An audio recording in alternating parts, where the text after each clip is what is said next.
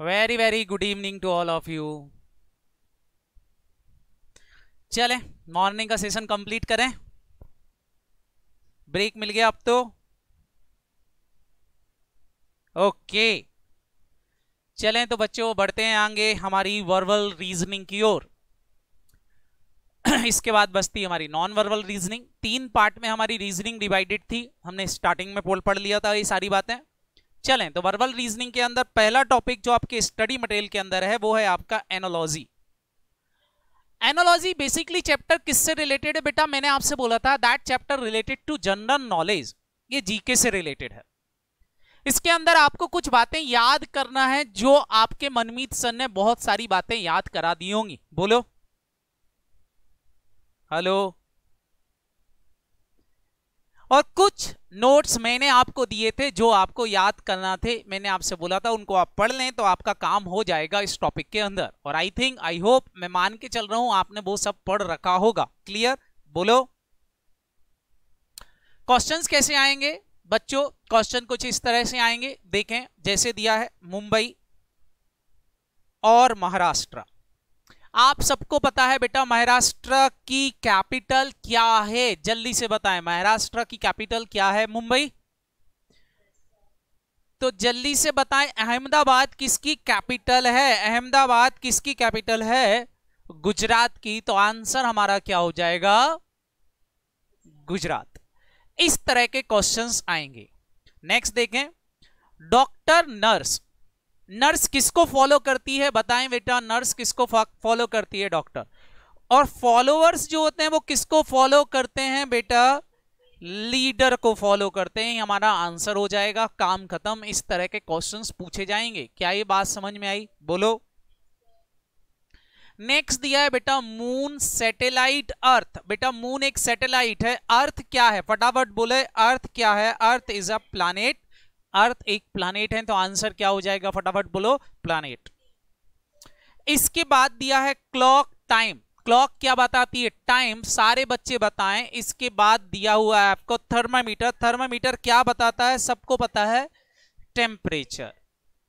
That is your answer. ये आपका answer हो जाएगा, काम खत्म। इसको हम बोलते हैं बेटा एनालॉजी। इस तरह के क्वेश्चंस आ सकते हैं। क्या आपसे बनेंगे? बोलो।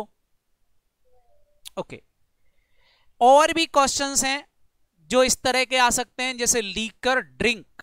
बताएं बेटा, अब आपको वैसे ही लीकर एक तरह का ड्रिंक कहलाता है। सारे बच्चे बताएं, यहां आपको कॉम्बिनेशन दिख रहा है, टी जो है वो क्या है? फटाफट बोलो, बेवरेज है। आंसर क्या हो जाएगा हमारा? टी और बेवरेज। क्लियर? बोलो।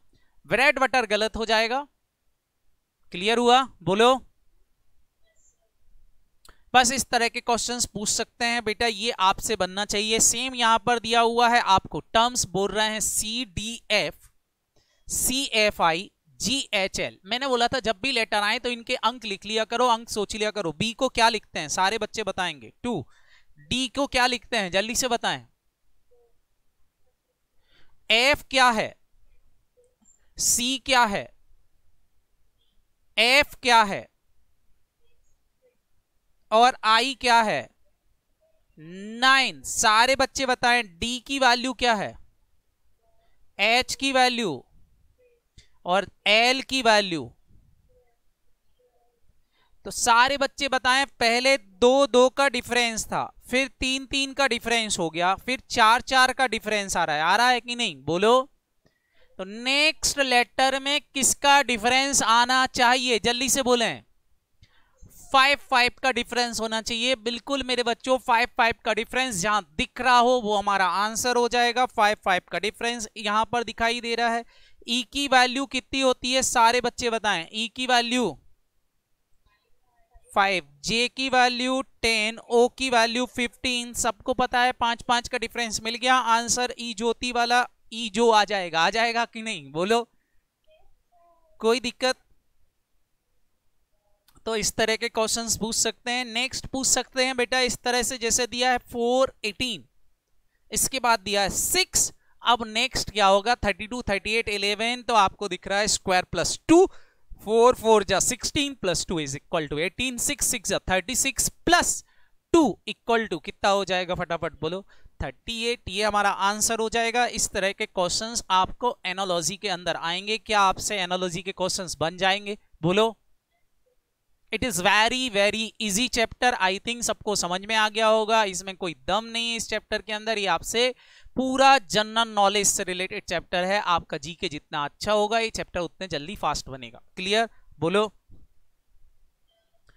नेक्स्ट बात करते हैं बेटा है, तो नेक्स्ट टॉपिक आपके मॉड्यूल के अंदर जो दिया है वो है अल्फाबेट टेस्ट।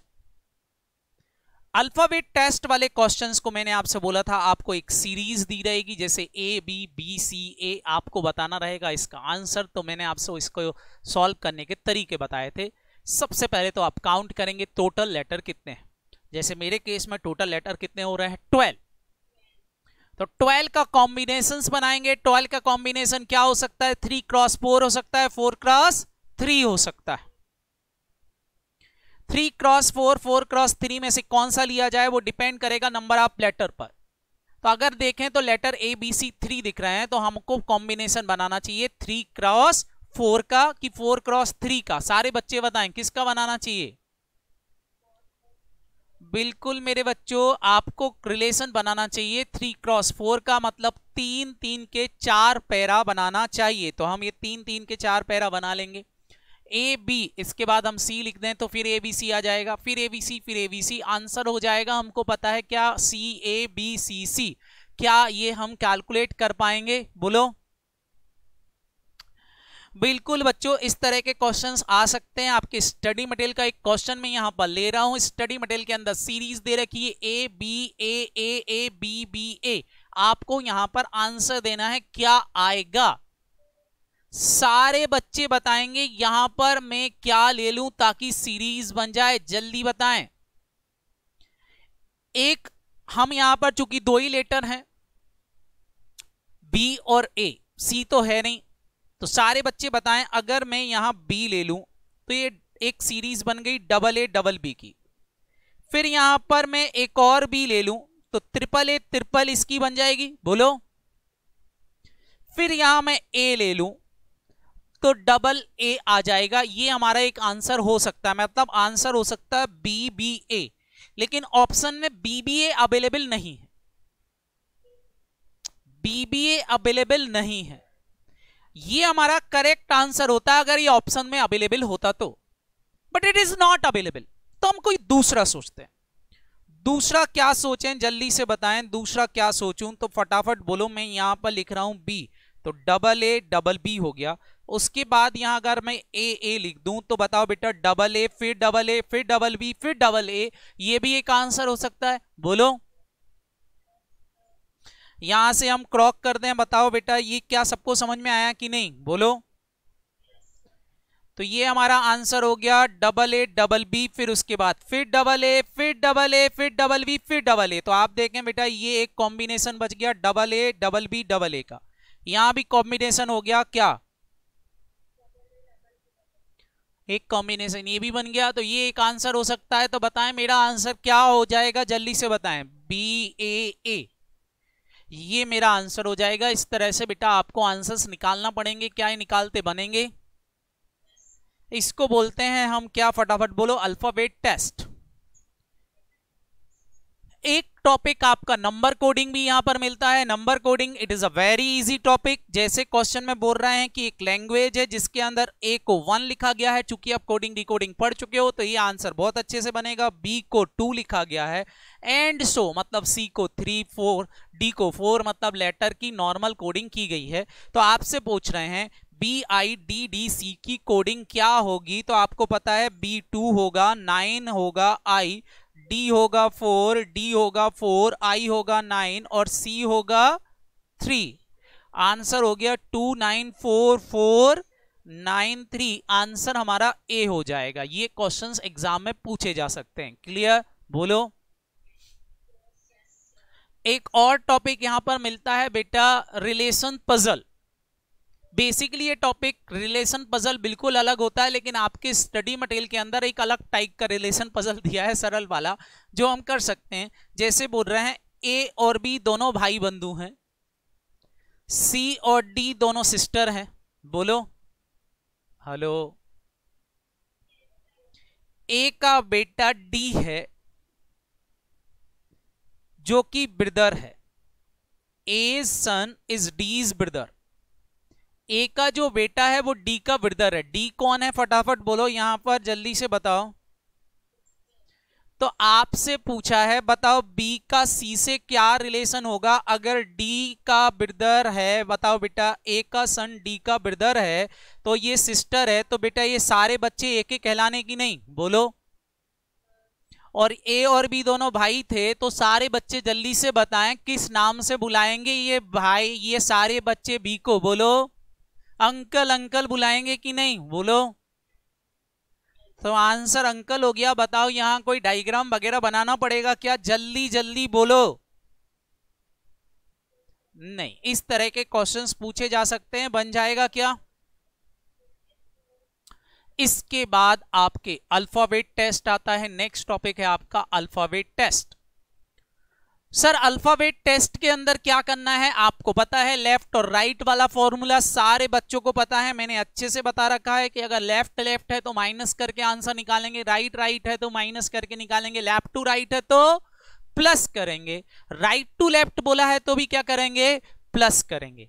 स्टार्टिंग लेटर को बेस बना करके गिनेंगे, स्टार्टिंग को बेस बना के गिनेंगे। मतलब यहां लेफ्ट टू लेफ्ट है तो यहां लेफ्ट ही आएगा, यहां राइट टू राइट है तो राइट साइड से गिनेंगे, यहां लेफ्ट टू राइट है तो लेफ्ट से गिनेंगे, राइट टू लेफ्ट है तो राइट से गिनेंगे। इस तरह से बेटा हम आंसर्स निकालेंगे। जैसे हमारे क्वेश्चंस में यहां पर दिया था एक ऑप्शन दिया, अब ध्यान रखना जब यहां पर हम गिनेंगे तो जहां से काउंटिंग करेंगे वो लेटर हम नहीं गिनेंगे, ध्यान रखना। जैसे क्वेश्चन मैं आपको समझा रहा हूं, यहां जैसे दिया है which of the following options is a fifth to left in 11th letter from the left in forward series of alphabet. Forward series सारे बच्चों को होता है ABCD से चालू होगी, बोलो हेलो। तो ये बोल रहे हैं कि 11वें लेटर से लेफ्ट में, 11वें लेटर से लेफ्ट में फिफ्थ लेटर कौन सा होगा। तो सबसे पहले तो 11वें लेटर तक जाना पड़ेगा, ABCDEFGHIJK। पहुंच गए 11वें लेटर तक, बोलो हेलो। कहां पहुंच गए जल्दी से बताएं। अब 11th लेटर तक पहुंचने के बाद मेरे बच्चों आपको जाना है फिफ्थ लेटर में, जाना है कि नहीं, बोलो। तो ध्यान रखना जो के है उसको काउंट नहीं करना है, के के बाद काउंटिंग चालू होगी, के से फिफ्थ लेटर, तो के इस फिफ्थ में शामिल नहीं होगा।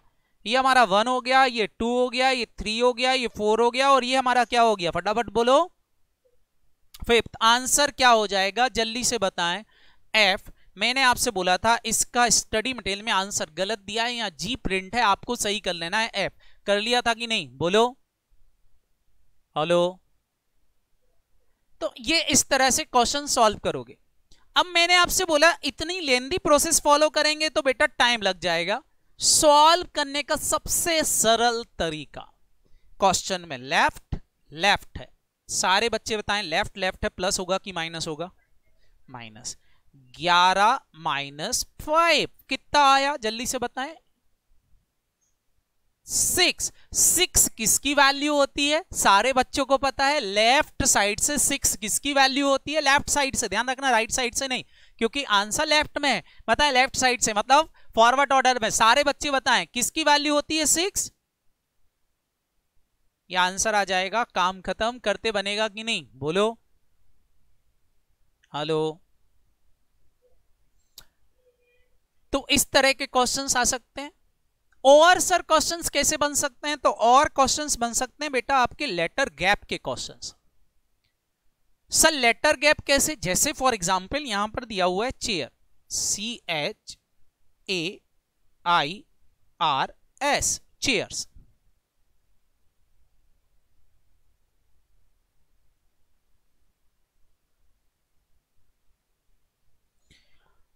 अब आपको यहां पर लेटर गैप बनाने से पहले आपको यहां पर इनकी वैल्यू लिख देना है, सारे बच्चे बताएंगे वैल्यू।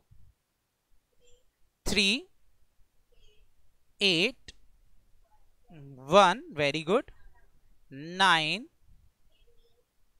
18, 19। ये वैल्यू आ गई। अब जब लेटर गैप गिनोगे तो ध्यान रखना आपको हर एक लेटर का लेफ्ट टू राइट और राइट टू लेफ्ट देखना है। तो पहले हम देखेंगे लेफ्ट टू राइट। यहां 3 है, 3 के आगे आपको गिनना है 4 5 6 7 8। क्या कोई भी वैल्यू मैच हुई? नहीं, कोई वैल्यू मैच नहीं हुई। सी को छोड़ दो। सी को छोड़ने के बाद 8 से गिने, 8 को छोड़ने के बाद गिने 9 10 11 12। क्या कोई वैल्यू मैच हो रही ऊपर की वैल्यू से? नहीं हो रही, तो ये भी हमारा आंसर नहीं होगा। अभी भी कोई हमको लेटर गैप नहीं मिला। इसके बाद आ रहा है ए की वैल्यू 1 थी, तो 1 के बाद इसकी 2 होना चाहिए, 3 होना चाहिए, 4। क्या कोई वैल्यू मैच हो रही है? नहीं, तो ये भी हमारा काम नहीं बना। ए के बाद है 9, 9 के बाद इधर आना चाहिए 10 11। सारे बच्चे बताएं क्या वैल्यू मैच हुई? आंसर क्रॉस, यहां भी कोई वैल्यू मैच नहीं हुई। अब आ गए 18 पर। आर की वैल्यू 18 है, इसके बाद होना चाहिए 19। क्या वैल्यू मैच हो रही है? वैल्यू मैच हो गई, मतलब 1 लेटर गैप तो आ गया। ये हमको मिला कब? लेफ्ट टू राइट से 1 लेटर गैप मिला कि नहीं, बोलो। अब देखेंगे कौन से साइड से, सारे बच्चे बताएंगे आप कौन से साइड से देख लें। राइट टू लेफ्ट, तो राइट टू लेफ्ट देखेंगे। अब राइट टू लेफ्ट कैसे देखते हैं, हमने पढ़ा था। राइट टू लेफ्ट देखते हैं। राइट टू लेफ्ट में सबसे पहले है एस। एस की वैल्यू कितनी है, सारे बच्चे बताएं। 19 के आगे लिख दें 20 21 22 23 24। सारे बच्चे बताएं क्या कोई वैल्यू मैच हुई? दोनों सिमिलर आई क्या? नहीं, मतलब यहां कोई वैल्यू नहीं बनी। Cross cross cross. अब इसके बाद 18 ले लेते हैं। सारे बच्चे बताएं 18 के बाद में क्या लिख दूं? 19 20 21 22। क्या अभी कोई वैल्यू मैच हो रही? दोनों सिमिलर आ रहे हैं कहीं पर? नहीं, आंसर क्रॉस। यहां भी कोई लेटर गैप नहीं बन रहा है। इसके बाद बताएं बेटा, आई देख लेते हैं। आई की वैल्यू 9 थी, 9 के बाद क्या आएगा? 10 11 12। सारे बच्चे बताएं क्या कोई गैप लेटर गैप बना? यहां भी वैल्यू बनी सिमिलर? नहीं, तो ये भी कैंसिल हो जाएगा। इसके बाद आ जाते हैं ए पर। ए की वैल्यू 1 थी, 1 2 3। सारे बच्चे बताएं यहां कोई लेटर गैप बन रहा है क्या? हाँ सर, यहां वैल्यू मैच कर गई 3 3। कर गई कि नहीं, बोलो। हेलो, एक वैल्यू यहां मैच कर गई, एक लेटर गैप यहां बन रहा है। 1 प्लस यहां और कर देते हैं, हमारे 2 लेटर गैप आ चुके हैं। इसके बाद यहां हम लेकर लेते हैं 8। 8 को देख लें तो 8 के बाद 9 आना चाहिए। वैल्यू मैच नहीं कर रही है, तो एक लेफ्ट हैंड साइड से बन रहा है, एक राइट हैंड साइड से बन रहा है। 2 लेटर गैप बन रहे हैं। आंसर क्या हो जाएगा, सारे बच्चे बताएं आंसर क्या हो जाएगा? 4। तो ये हमारा आंसर हो जाएगा। That is letter gap questions. अगर एग्जाम में आते हैं तो इस तरह से आपको सॉल्व करना रहेंगे। क्या ये वैल्यू समझ में आ गई, बोलो। शॉर्टकट मेथड बेटा मन में ही सोच सकते हो, ये तो मैंने सॉल्व किया है। हालांकि आप चाहो तो मन में सोच सकते हो। एक वैल्यू आपको देखना है, सारे बच्चों को यहां पर दिखाई दे रहा है। आपको शॉर्टकट यदि आप देखो तो एक तो लेटर गैप यहीं दिख रहा है 18 19। बोलो हेलो। बाकी एक यहां दिख रहा है 1 और 3 राइट हैंड साइड से, साफ साफ दिख रहा था। बाकी कुछ हो नहीं सकता है, क्योंकि आपको साफ साफ ही यहां पर नजर आ रहा है कि आप किसी की भी वैल्यू रख दो, 8 9 10 कहीं भी कर लो, कुछ भी नहीं मिलने वाला। बोलो हेलो। तो इट इज आंसर। बस बेटा मैंने तो आपको सॉल्व करने का तरीका बताया, बाकी लेटर देखते ही समझ में आ जाता है कितने लेटर गैप बनेंगे। तो इस तरह के क्वेश्चंस आ सकते हैं लेटर गैप को लेकर के। क्या ये क्वेश्चन आप सॉल्व कर लोगे, बोलो हेलो। ओके, बाकी बच्चे तो कुछ बोलते नहीं है। साक्षी, सौम्या, लवली, 3 4 बच्चे हैं जो केवल अपना मुंह खोलते हैं। बाकी बच्चे तो कथा प्रॉमिस जैसे बैठे हुए हैं कि हाँ सर चल रहा है, मजा आ रहा है, सुनते जाओ सुनते जाओ सुनते जाओ। कब तक सुनोगे बच्चों, अब तो बोलो। बिल्कुल पंडित बना दिया मेरे को। चलो आगे देखते हैं। यहां पर नेक्स्ट दिया हुआ है अल्फाबेट ऑर्डर। नेक्स्ट क्वेश्चन होता है अल्फाबेट ऑर्डर को लेकर के।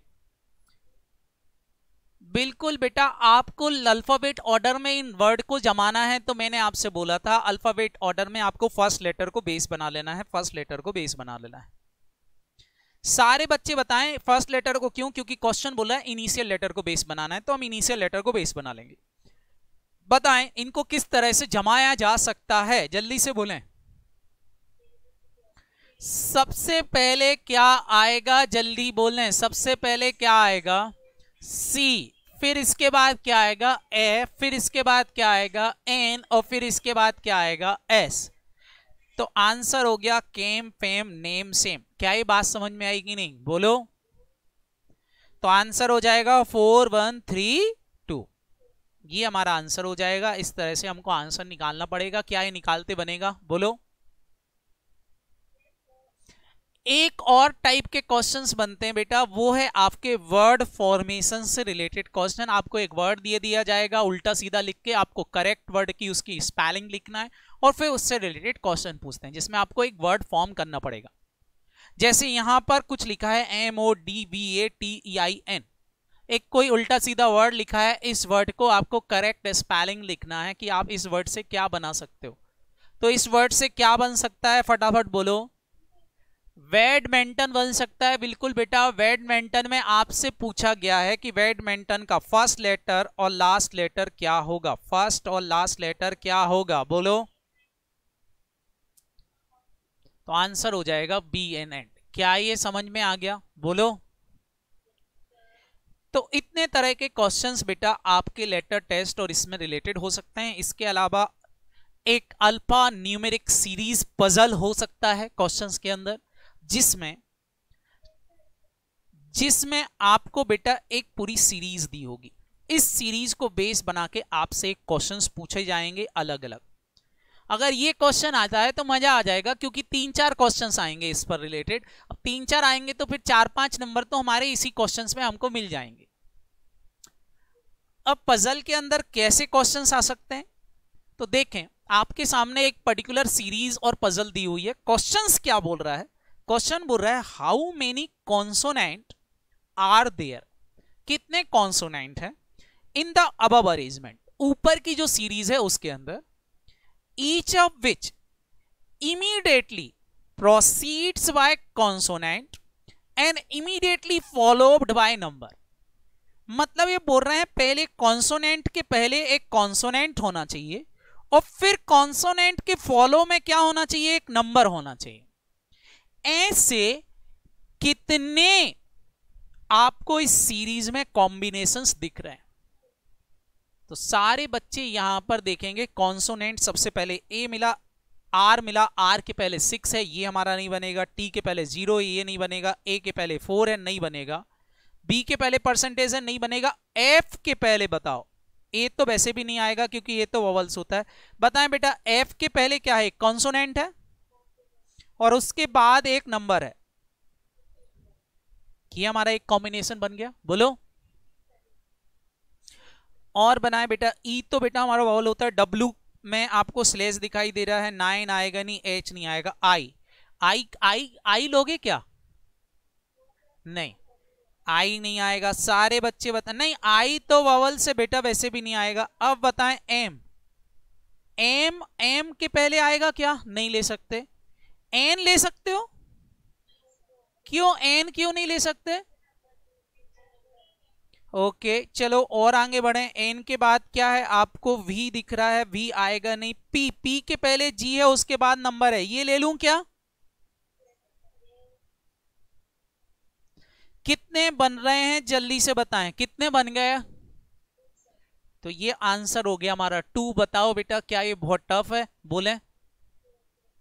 और देखें नेक्स्ट क्वेश्चन, फिर से देखें क्वेश्चंस के अंदर फिर पूछा गया है how many such vowels are there in the above arrangement. फिर से उस सीरीज को एक बार यहां लिखना है, और इसी सीरीज में आपको फिर से यहां पर कुछ देखना है। ये लो, मैंने यहां पर वो सीरीज लेके आ जाता हूं।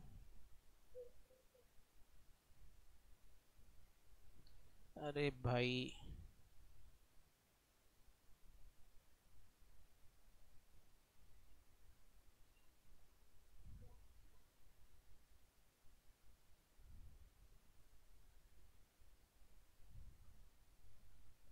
हाँ, अब बताएं बच्चों, ये बोल रहे हैं वॉवल्स को आपको अरेंजमेंट देखना है। Each of which immediately proceeds bye a letter but immediately not followed by a symbol.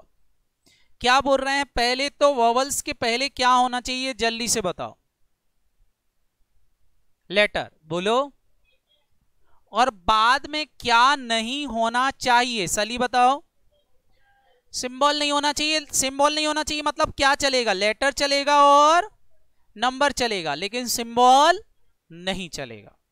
Letter और नंबर चलेगा, चलेगा कि नहीं बोलो। हेलो। तो सबसे पहले तो इसमें वॉवल ढूंढ लो। वॉवल्स आपको पता है क्या होते हैं, ए, ई, आई, ओ और यू। तो इस पूरी सीरीज में देख लो कितने दिख रहे हैं, एक ये दिख रहा है, और कहां दिख रहा है बताएं बेटा। आई दिख रहा है, ई दिख रहा है, और ओ भी दिख रहा है कहीं। ओ कहां दिख रहा है बच्चों, ओ कहां पर है, वो तो जीरो है बेटा। It is a zero not ओ, ये तो जीरो है। अरे नालायक, जीरो है। हाँ हाँ, और कुछ मिला क्या, और कहीं कुछ मिल रहा है क्या, नहीं, बस तीन ही लेटर हैं। अब देखें, ई के बाद भी सिंबल है, आई के बाद भी सिंबल है, तो ये तो आएंगे नहीं।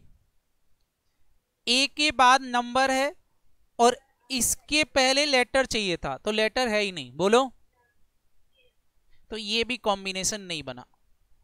तो कोई भी कॉम्बिनेशन नहीं बन रहा है, क्या बताएं बेटा। अच्छा इसने ओ बना दिया, इसको आर को ओ बना दिया है, नहीं बेटा ये जीरो है, एक आंसर गलत है, हम नहीं लेंगे, हम आंसर लेंगे नन। क्या ये बात समझ में आई बोलो। ये जीरो है, ओ नहीं है, इनने इसको ओ मान लिया है, एक्चुअल में ये जीरो ही नजर आ रहा है, सबको दिख रहा होगा, बोलो ओ जैसा दिख रहा है क्या ये। चलें, अगर आप उसको ओ मानते हो तो फिर ये आंसर हो जाएगा, कोई दिक्कत नहीं है। क्यों, क्योंकि यहां पर ओ के बाद कोई सिंबल नहीं है और उसके पीछे लेटर है, तो फिर आंसर हमारा 1 हो जाएगा। क्या ये बात समझ में आई बोलो। जी बेटा बोले। प्रॉपर आएंगे बच्चे, प्रॉपर आएंगे, चिंता मत करो, प्रॉपर लिखा हुआ मिलेगा। हमारे स्टडी मटेरियल में बहुत सारी मिस्टेक्स हैं, मैंने आपको बताया था स्टार्टिंग में। क्लियर बोलो। आपको प्रॉपर मिलेंगे, चिंता मत करो, आंसर प्रॉपर मिलेंगे। फिर से क्वेश्चंस पूछा है, which of the following fourth to left and 12th from the left hand. सारे बच्चे बताएं, लेफ्ट लेफ्ट बोला है, क्या करेंगे, प्लस या माइनस। माइनस। सारे बच्चे बताएं, 12 माइनस 4 कितना आएगा, फटाफट बोलो। 8। लेफ्ट साइड से 8 लेटर देख लो, लेफ्ट साइड से 8 क्या है, 1 2 3 4 5 6 7 8, क्या मिल रहा है, परसेंटेज। आंसर क्या होगा फटाफट बोलो, परसेंट। डी हो गया बोलो। हेलो। एक और क्वेश्चन दिया है, बोल रहे हैं 3 of the following 4 are like a certain way based on their positive and the above arrangement, so form a group, which one that does not belong in that the group। इसमें कौन सी चीज ऐसी है जो ग्रुप को belong नहीं करती है। एक आपको दिया है 4 0 6, एक आपको दिया है F परसेंटेज A, एक आपको दिया है @/1, और एक और आपको दिया है $H और 9, दिया है कि नहीं बोलो। हेलो। यहीं पर आप सीरीज को लिख लो, आपकी जो आपकी सीरीज थी उस सीरीज को एक बार देख लेते हैं। यहां पर मैं सीरीज को वापस यहां ले आता हूं।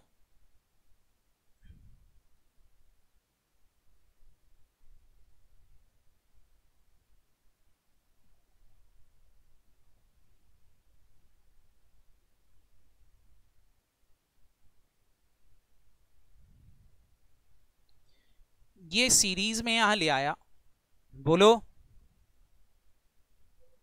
अब देखो इस सीरीज को देख करके हमको कुछ रूल्स बनाना रहेंगे। यहां देखें है 406, 406 एरा, 4 एरा 0 एरा 6 एरा, बोलो। हेलो। इस आंसर को मत देखना, गलत है। हाँ, क्या मिला आपको, 406 मिला बोलो। क्या कितने कितने का गैप आ रहा है जरा देखें 406 में, 1 1 का, मतलब यहां पर अगर हम देखें तो -1 का एक ग्रुप है। बोलो। दूसरा दिया है f परसेंटेज ए, f परसेंटेज ए, f एरा परसेंटेज एरा ए एरा। सारे बच्चे बताएं इसमें भी -1 -1, ये दोनों सेम ग्रुप के दिख रहे हैं। बोलो। तीसरा है @/1, @/1, सारे बच्चे देख लें @ एरा स्लेश एरा 1 एरा, यहां भी बताएं बेटा क्या दिख रहा है, -1 -1 दिख रहा है कि नहीं। बोलो। नेक्स्ट दिया है $H9, dollar era H era 9 era, सारे बच्चे बताएं $H9 में यहां तो -1 है लेकिन यहां 0 है, तो सारे बच्चे बताएं जल्दी से कौन सा वाला आंसर अलग चला जाएगा। बताएं बेटा इन सब में से अलग क्या हो गया, डी। क्या ये सबको क्लियर है। बोलो जी, कोई पूछ रहा है कुछ, हाँ बोले। -1 स्ट्राइक नहीं हो रहा मेरे बच्चे, यहां पर आप बताएं 406 लिखा है, 406, तो एक लेटर छोड़ के नेक्स्ट लेटर आ रहा है, फिर एक लेटर छोड़ के नेक्स्ट लेटर आ रहा है कि नहीं। बोलो हेलो, इसलिए -1 लिख दिया। क्लियर, ओके, अभी क्लियर हो गया बच्चे। चलें, इस तरीके से निकाल सकते हैं। एक और क्वेश्चन पूछा है सीरीज के अंदर, बोल रहे हैं if the all symbol are eliminated, सारे के सारे सिंबल एलिमिनेट कर दिए जाए, एलिमिनेट कर दिए जाए मतलब डिलीट कर दिए जाए, फ्रॉम द अबव अरेंजमेंट, जो ऊपर दिया है उसमें जितने भी सिंबल हैं सबको डिलीट कर दो। ठीक है। अरे किसी के यहां से आवाज आ रही, भैया कौन है नालायक, कौन है। चलो यहां पर देखें फटाफट, सारे के सारे सिंबल को अगर डिलीट कर दिया जाए तो क्या होगा, जल्दी से बताएं। बोल रहे हैं then which the following will be the fifth right of 10th element of right hand. सारे बच्चे बताएं क्वेश्चन में राइट राइट क्या कर दूं, 10 - 5 कितना हो जाएगा, कौन से साइड से, राइट साइड से। तो भाई सीरीज देख लें, सीरीज ये रही यहां से राइट साइड में, लेकिन सिंबल को काउंट नहीं करेंगे, तो गिने जरा राइट साइड से, सिंबल को काउंट नहीं करना है। क्या हो रहा है, 1 2 3 4, बोलो 5 आंसर। कोई सिंबल आया गया होता बीच में तो हम उसको डिलीट कर देते। बताओ बेटा आंसर क्या हो जाएगा, जल्दी से बताएं। 5 करते बनेगा, बोलो। तो इस तरह के क्वेश्चंस आएंगे बच्चों, एक सीरीज दी रहेगी, उस सीरीज पर रिलेटेड आपसे 3-4 क्वेश्चंस पूछ लेंगे, आपसे बनना चाहिए। क्या ये चैप्टर बन जाएगा अब आपसे। चलें अब आ जाते हैं नेक्स्ट चैप्टर की ओर। नेक्स्ट चैप्टर हमारा कौन सा है, सारे बच्चे बताएंगे। नेक्स्ट चैप्टर हमारे स्टडी मटेरियल का क्या है, असर्शंस एंड रीजंस। मैंने आपसे बोला था कि इस तरह के चैप्टर के अंदर आपको क्या दिया रहेगा, फटाफट फटाफट बोलो। 2 स्टेटमेंट दिए रहेंगे, एक होगा असर्शंस, दूसरा होगा उसका रीजन। असर्शन और रीजन के अंदर आपको यह बताना पड़ेगा कि ये असर्शन का रीजन सही है या गलत है। अगर सही है तो उसका एक्सप्लेनेशन जो है वो का सही है या गलत है, इसको लेकर के क्वेश्चंस पूछे जाते हैं। क्या ये सबको याद आया, बोलो। आपको 5 ऑप्शन मिलेंगे, 5 ऑप्शन के अंदर क्या मिलेगा, both A and are true, दोनों ही सही है, और आर जो है वो इसका करेक्ट एक्सप्लेनेशन है। एक तो ए, आर मतलब रीजन, ए मतलब असर्शंस। क्लियर, बोलो कि नहीं।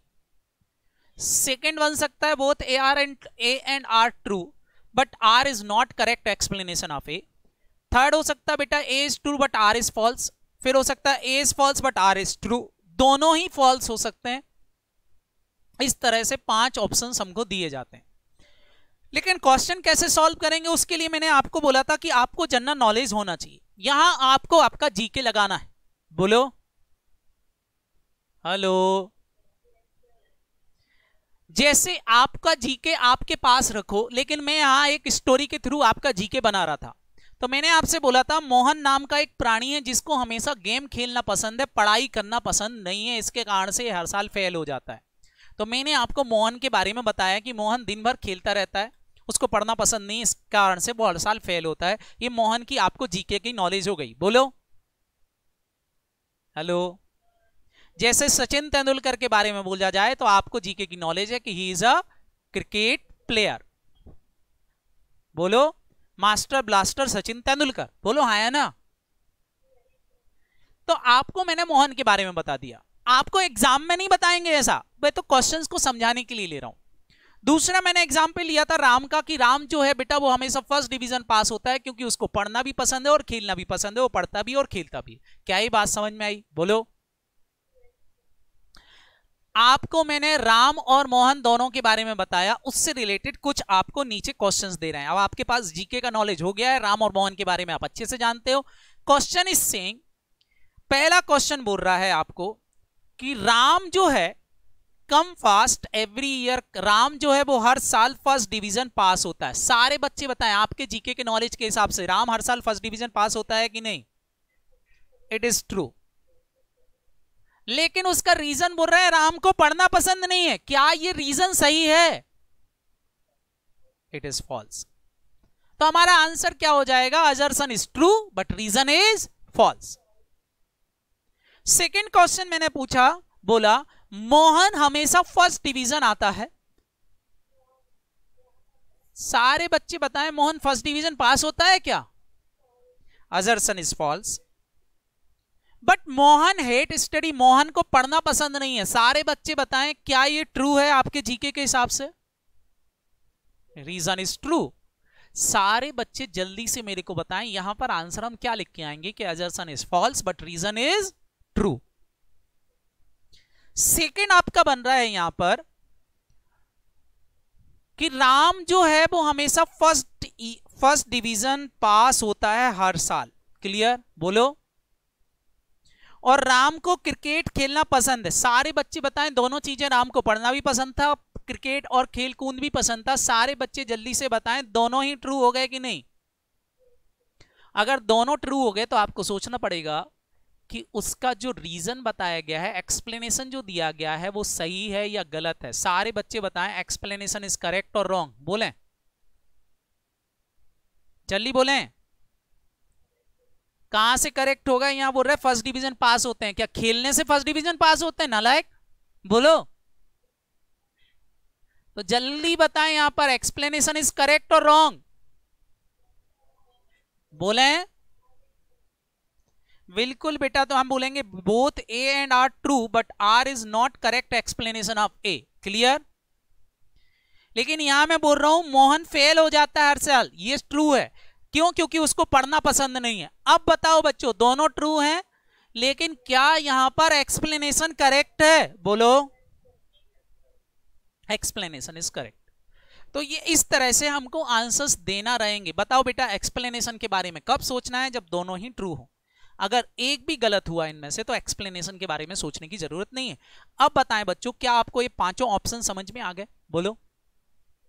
इस तरह से 5 ऑप्शंस आपको दिए जाएंगे, उनमें से एक करेक्ट होगा। अब आप क्वेश्चंस कैसे आएंगे? जैसे फॉर एग्जांपल हमने बहुत सारे क्वेश्चंस किए थे, उनमें से एक क्वेश्चंस मैं यहाँ पर करवा देता हूँ क्योंकि हमने स्टडी मटेरियल के क्वेश्चन हमारी क्लास में कर रखे हैं, तो ये तो आपसे बहुत ईजिली बनेंगे। फटाफट फटाफट बोलो। यहाँ पर बोल रहे हैं कि increase the level of carbon dioxide, CO2 का लेवल जो है वो बढ़ रहा है, जिसके कारण क्या हो रहे हैं? फटाफट बोलो। इसके कारण से क्या हो रहा है?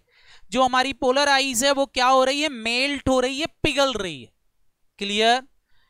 It is true. It is true. बताएं CO2 का लेवल बढ़ रहा है क्या? बिल्कुल, सारे बच्चों को जीके में पता है कि CO2 का लूज जो है लेवल बढ़ रहा है। It is true. बोलो। अब उसका रीजन बताया गया है नीचे। Increase the level of CO2 would increase the temperature. बोल रहे हैं कि CO2 का लेवल बढ़ने से टेम्परेचर बढ़ता है। It is true. ये भी ट्रू है। अब सारे बच्चे बताएं क्या ये एक्सप्लेनेशन करेक्ट है? दोनों ट्रू हैं तो क्या एक्सप्लेनेशन करेक्ट है? बिल्कुल। टेम्परेचर बढ़ेगा तो बर्फ पिघलेगी कि नहीं? बोलो। तो आंसर क्या हो जाएगा? अब बच्चों जल्दी से बताएंगे आंसर क्या हो जाएगा इसका। बोलो।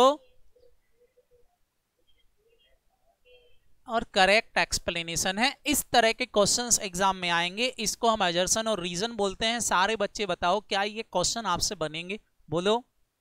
It is totally based on 2 point, पहला आपका जनरल नॉलेज और दूसरा आपके क्वेश्चन सॉल्व करने का तरीका। क्वेश्चन सॉल्व करने का तरीका मैंने आपको बता दिया है कि कैसे आपको क्वेश्चन को सॉल्व करना है। कर लोगे, बोलो हेलो। चल बिल्कुल मेरे बच्चों, उसके बाद आपका आता है एक नेक्स्ट चैप्टर आपके स्टडी मटेरियल का, वो है ब्लड रिलेशन।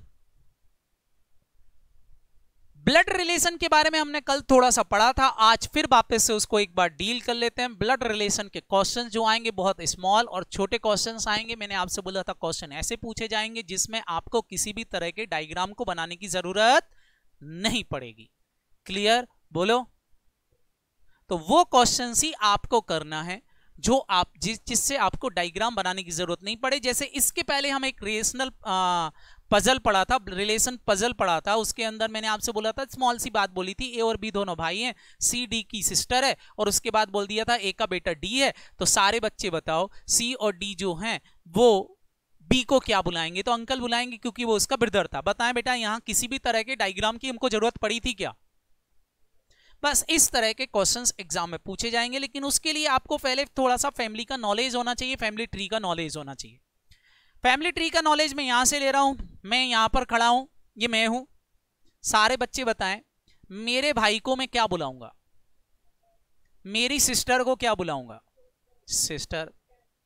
मेरे ब्रदर की जो क्या होगी, फटाफट बोलो, वाइफ, उसको मैं किस नाम से बुलाऊंगा? भाभी जी घर पर हैं नालायक, समझ में आया? यहां हम किस नाम से बुलाएंगे, बोलो? Sister in law. सेम बेटा मेरे सिस्टर के जो क्या होंगे हस्बैंड, उनको मैं किस नाम से बुलाऊंगा? जल्दी से बोलो, मेरे कौन कहलाएंगे? मेरे सिस्टर या ब्रदर के यहां पर कोई बेटा या बेटी होता है तो बच्चों में उसको किस नाम से बुलाऊंगा? जल्दी से बोलता है। वो मेरा भतीजा या भतीजी कहलाएगी, नीज और नेफ्यू। क्या ये बात समझ में आई, बोलो? फिर मान लो मेरी घरवाली और मेरे से क्या होते हैं, मेरा बेटा या बेटी हुआ है तो उसको हम क्या बोलेंगे? फटाफट बोलो, सन या डॉटर। अच्छा मेरा सन किसी से शादी कर लेता है तो बताओ वो लेडी मेरे लिए कौन हो जाएगी? Daughter in law. It is very easy. मेरी बेटी होती है, अगर शादी हो गई तो इन लॉ हाउस लग जाएगा, क्या हो जाएगा? Daughter in law. सेम बताओ मेरे बच्चों, जल्दी से, मेरी बेटी ने किसी से शादी कर ली है तो वो बंदा मेरे लिए कौन कहलाएगा? सन इन लॉ कहलाएगा। सारे बच्चे मेरे को बताएंगे इनके यहां पर जो बच्चे होंगे वो मेरे कौन कहलाएंगे? जल्दी से बताएं। वो मेरे को दादाजी बुलाएंगे। बताओ बच्चों, दादाजी बुलाएंगे तो वो मेरे कौन कहलाएंगे? जल्दी से बोलो। Very good. तो ये हम आ गए नीचे की लेवल पर। तो ये तो हम कहां पहुंचे बेटा? मेरे से चालू होकर के नीचे हम पहुंच गए लास्ट जनरेशन तक। मेरे ऊपर भी एक जनरेशन होगी। बताओ मेरे को जन्म देने वाले लोग कौन कहलाएंगे? Father mother. मेरे फादर को जन्म देने वाले लोग कौन कहलाएंगे? ये दो जनरेशन मेरे ऊपर हो सकती हैं कि नहीं, बोलो हेलो। मेरे फादर के जो भाई बंधु होंगे वो कौन कहलाएंगे? और मेरे अंकल कहलाएंगे कि नहीं? और अगर कोई सिस्टर हुई तो बताओ मेरे फादर की, वो कौन कहलाएगी? आंट कहलाएगी। बिल्कुल, सारे बच्चे बताएं आंट और अंकल के यहां पर कोई भी बेटा बेटी होता है तो वो मेरा कौन कहलाएगा? जल्दी से बोलें। कजिन कहलाएगा।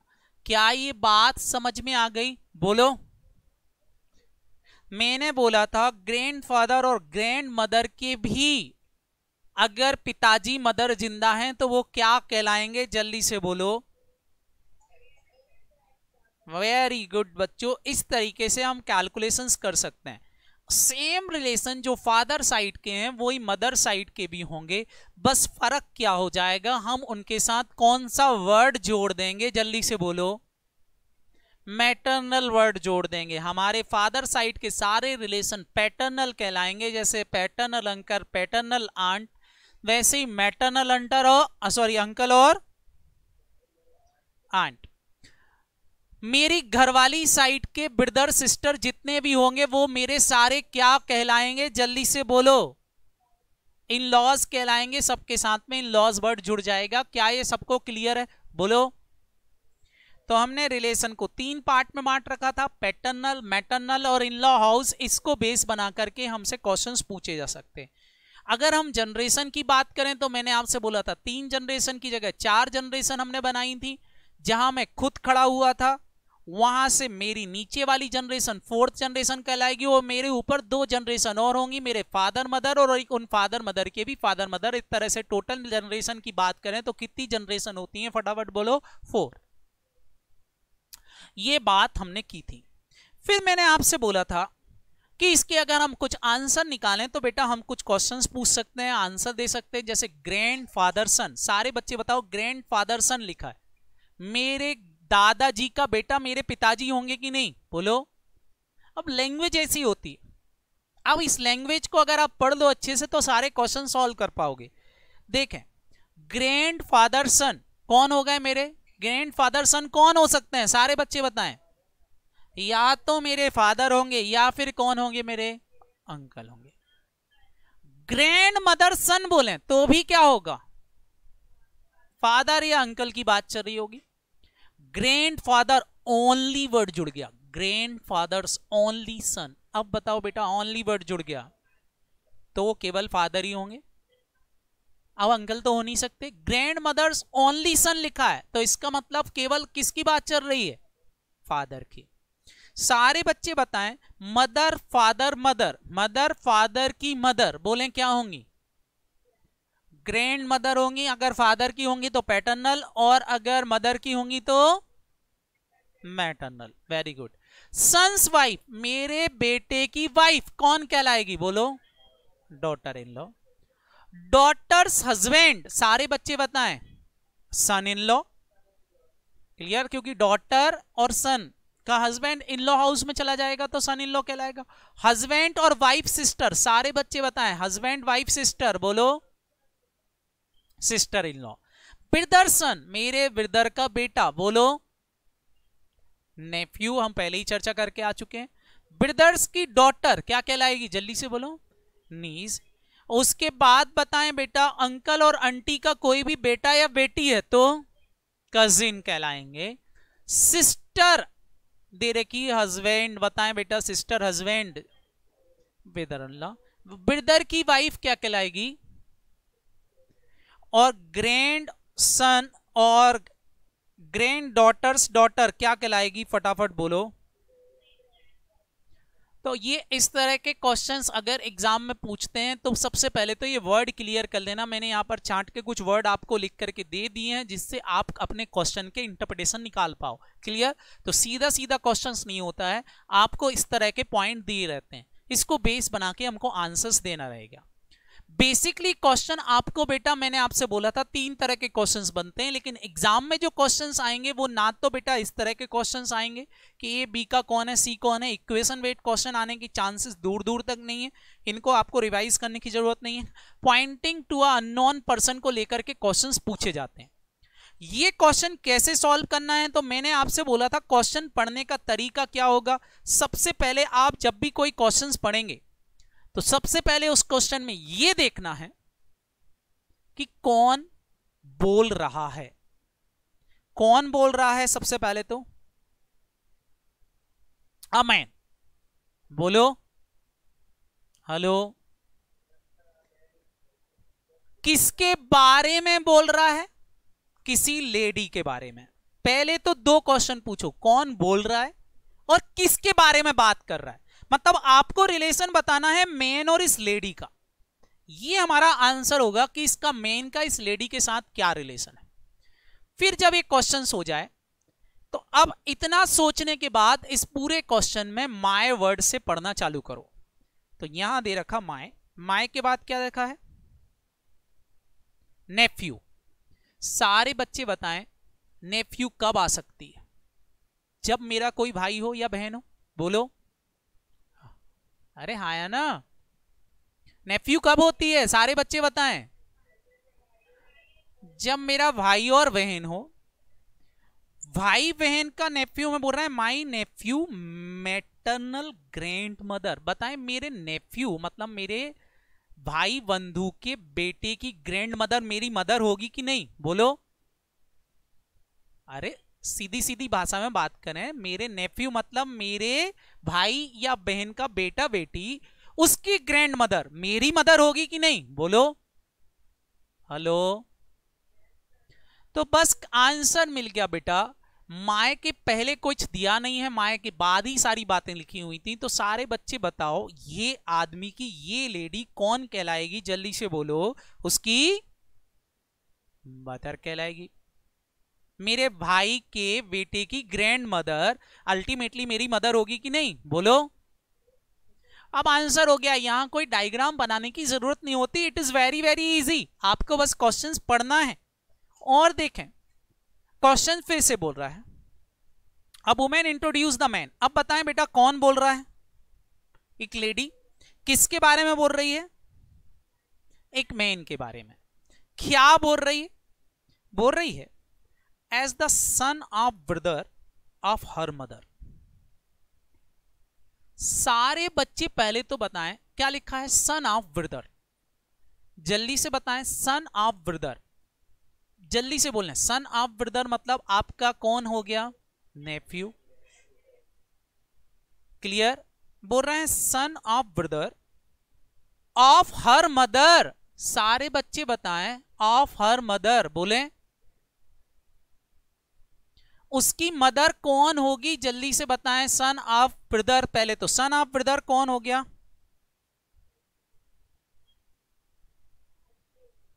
Of her mother. ये हमारा क्वेश्चन दिया हुआ है।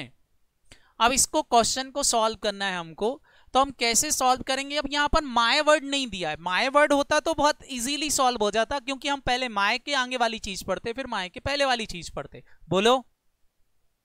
तो अब ऐसे क्वेश्चन को कैसे सॉल्व करें, तो ऐसे क्वेश्चन को सॉल्व करने का तरीका क्या होगा, बताएं बच्चों। सबसे पहले तो हम क्या कर लें, जल्दी से बताएं। हमको पढ़ना है, तो हमको क्या बोल रहे हैं यहां पर, बोल रहे हैं एक लेडी एक मैन को इंट्रोड्यूस कर रही है, ठीक है, करने दो। क्या बोल रही है वो, बोल रही है son of the brother of her mother. पहले तो बेटा उसकी मदर, उसकी मदर के ब्रदर का बेटा क्या होगा, जल्दी से बताएं।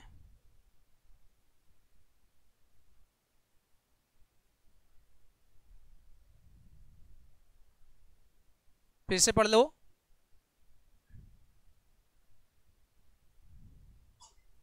बोल रहे हैं अ मैन एज अ सन। ये जो आदमी है वो क्या है, फटाफट बोलो। Of the brother of her mother, of the brother of her mother. पहले तो बताएं ब्रदर ऑफ हर मदर, बेटा अपने ब्रदर मतलब हर मदर मतलब मेरी ही मदर का कहलाना कि नहीं, बोलो। तो मेन और ये दोनों आपस में कौन हो गए, जल्दी से बताएं। मेन और ये क्या हो गए, लो भैया फादर एंड सन आंसर आ गया, नालायक। बोल रहे हैं main as the son of brother of her mother, of brother of her mother. पहले तो बताएं ब्रदर ऑफ मदर आपका कौन कहलाएगा, जल्दी से बताएं। ब्रदर ऑफ मदर आपके कौन कहलाएंगे,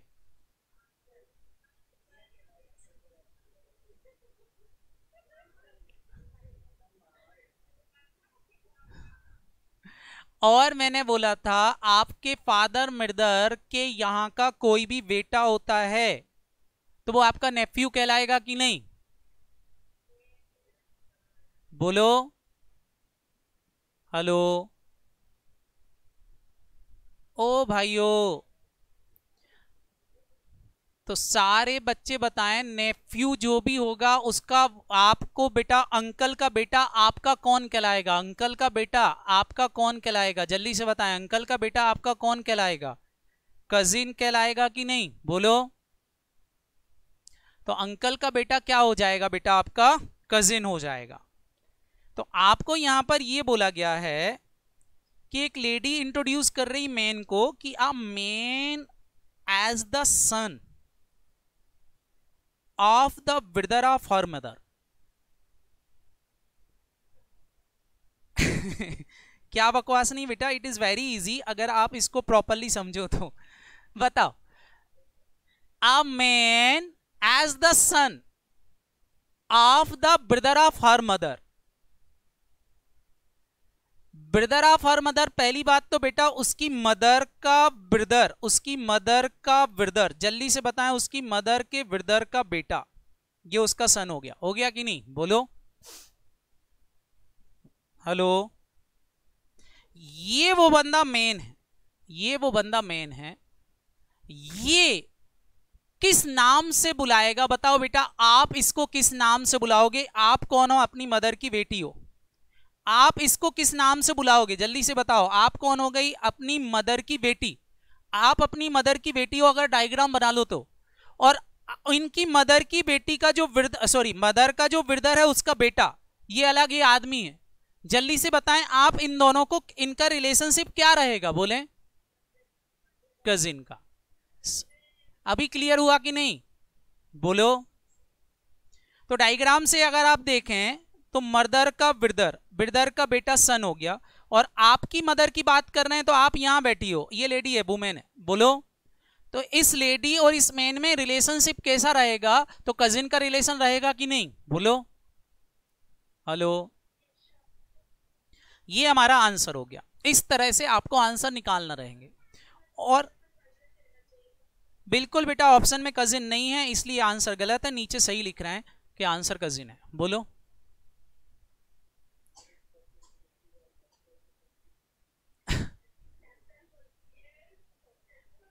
और देखें, और देखें बेटा, लंबे क्वेश्चंस नहीं आएंगे, आपको छोटे क्वेश्चंस की ही प्रैक्टिस करना है। इसके बाद देखें, नहीं तो मैं आपको और भी क्वेश्चंस करवा देता, बट यहां देखें एक और आपको दिया है। Prasanna said this girl is the wife of grandson of my mother. अब देखें माय वर्ड यूज मिल गया कि नहीं? अब यहां से पढ़ें, मेरी मदर मतलब इस प्रसन्ना की मदर का ग्रैंडसन, और उस ग्रैंडसन की वाइफ, सारे बच्चे बताएं क्या होगी? ग्रैंडसन की वाइफ। बोलें।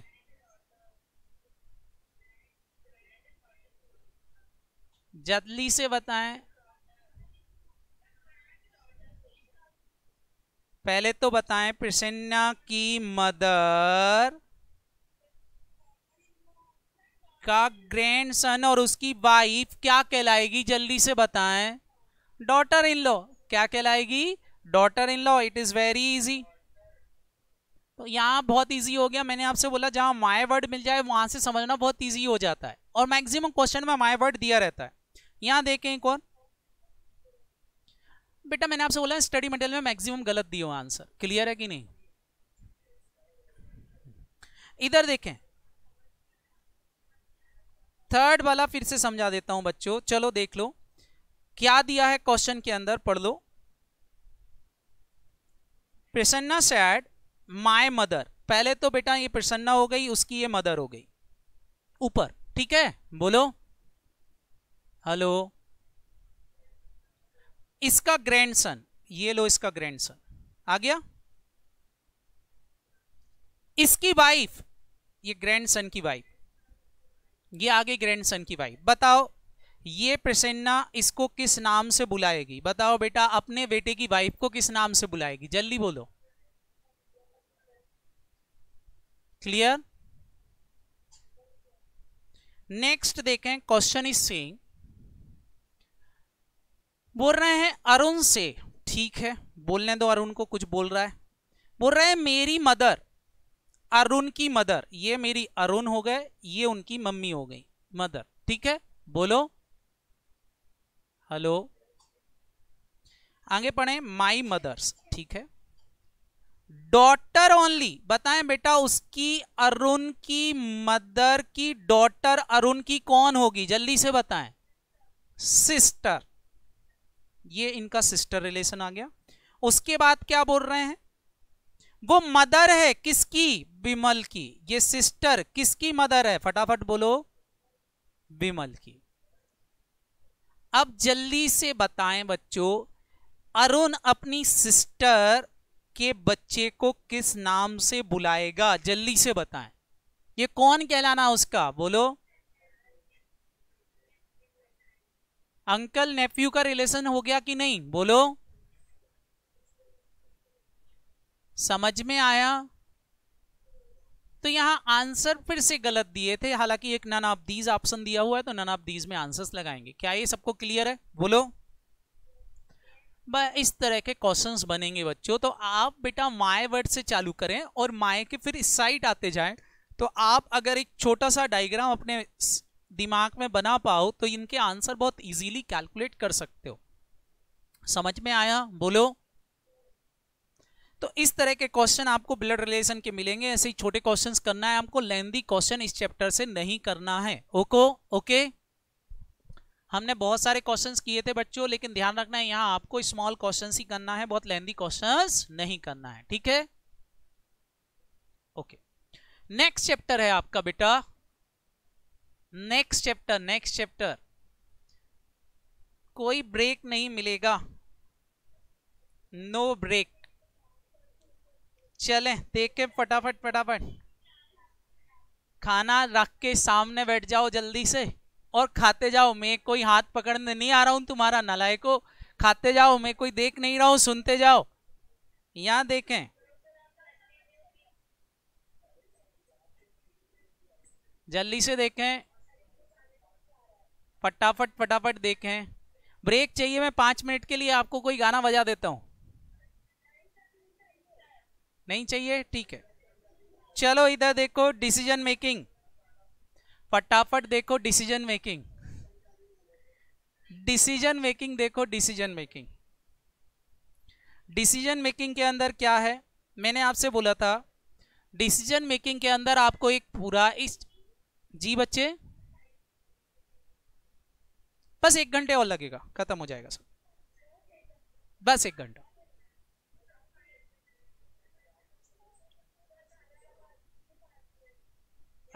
अरे हद हो गई यार, अभी तो चालू हुआ था अपना।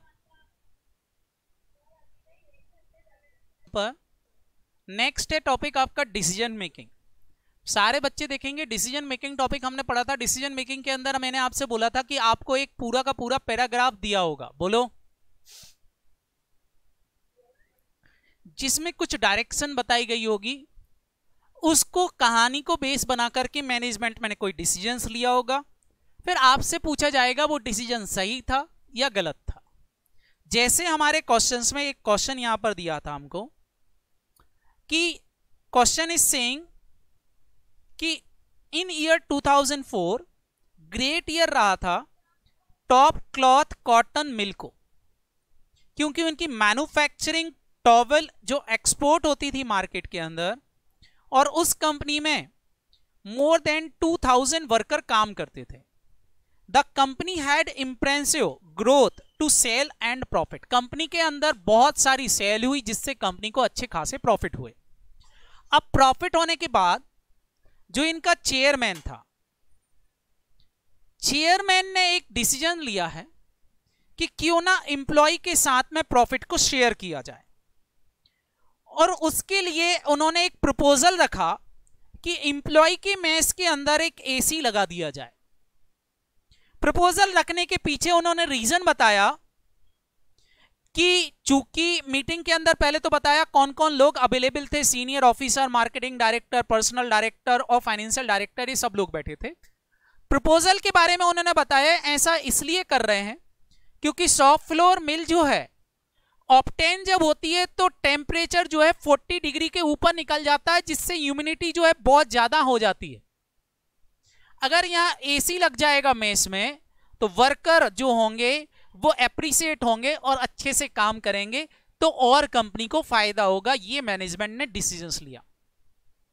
ठीक है, एक साल बाद क्या हुआ, बोल रहे एंड 2005 में मैनेजमेंट रिव्यू कर रहा है कि मिल का परफॉर्मेंस अब कैसा रहा। प्रॉफिट वर हायर, 2004 के अपेक्षा 2005 में प्रॉफिट बढ़ गए।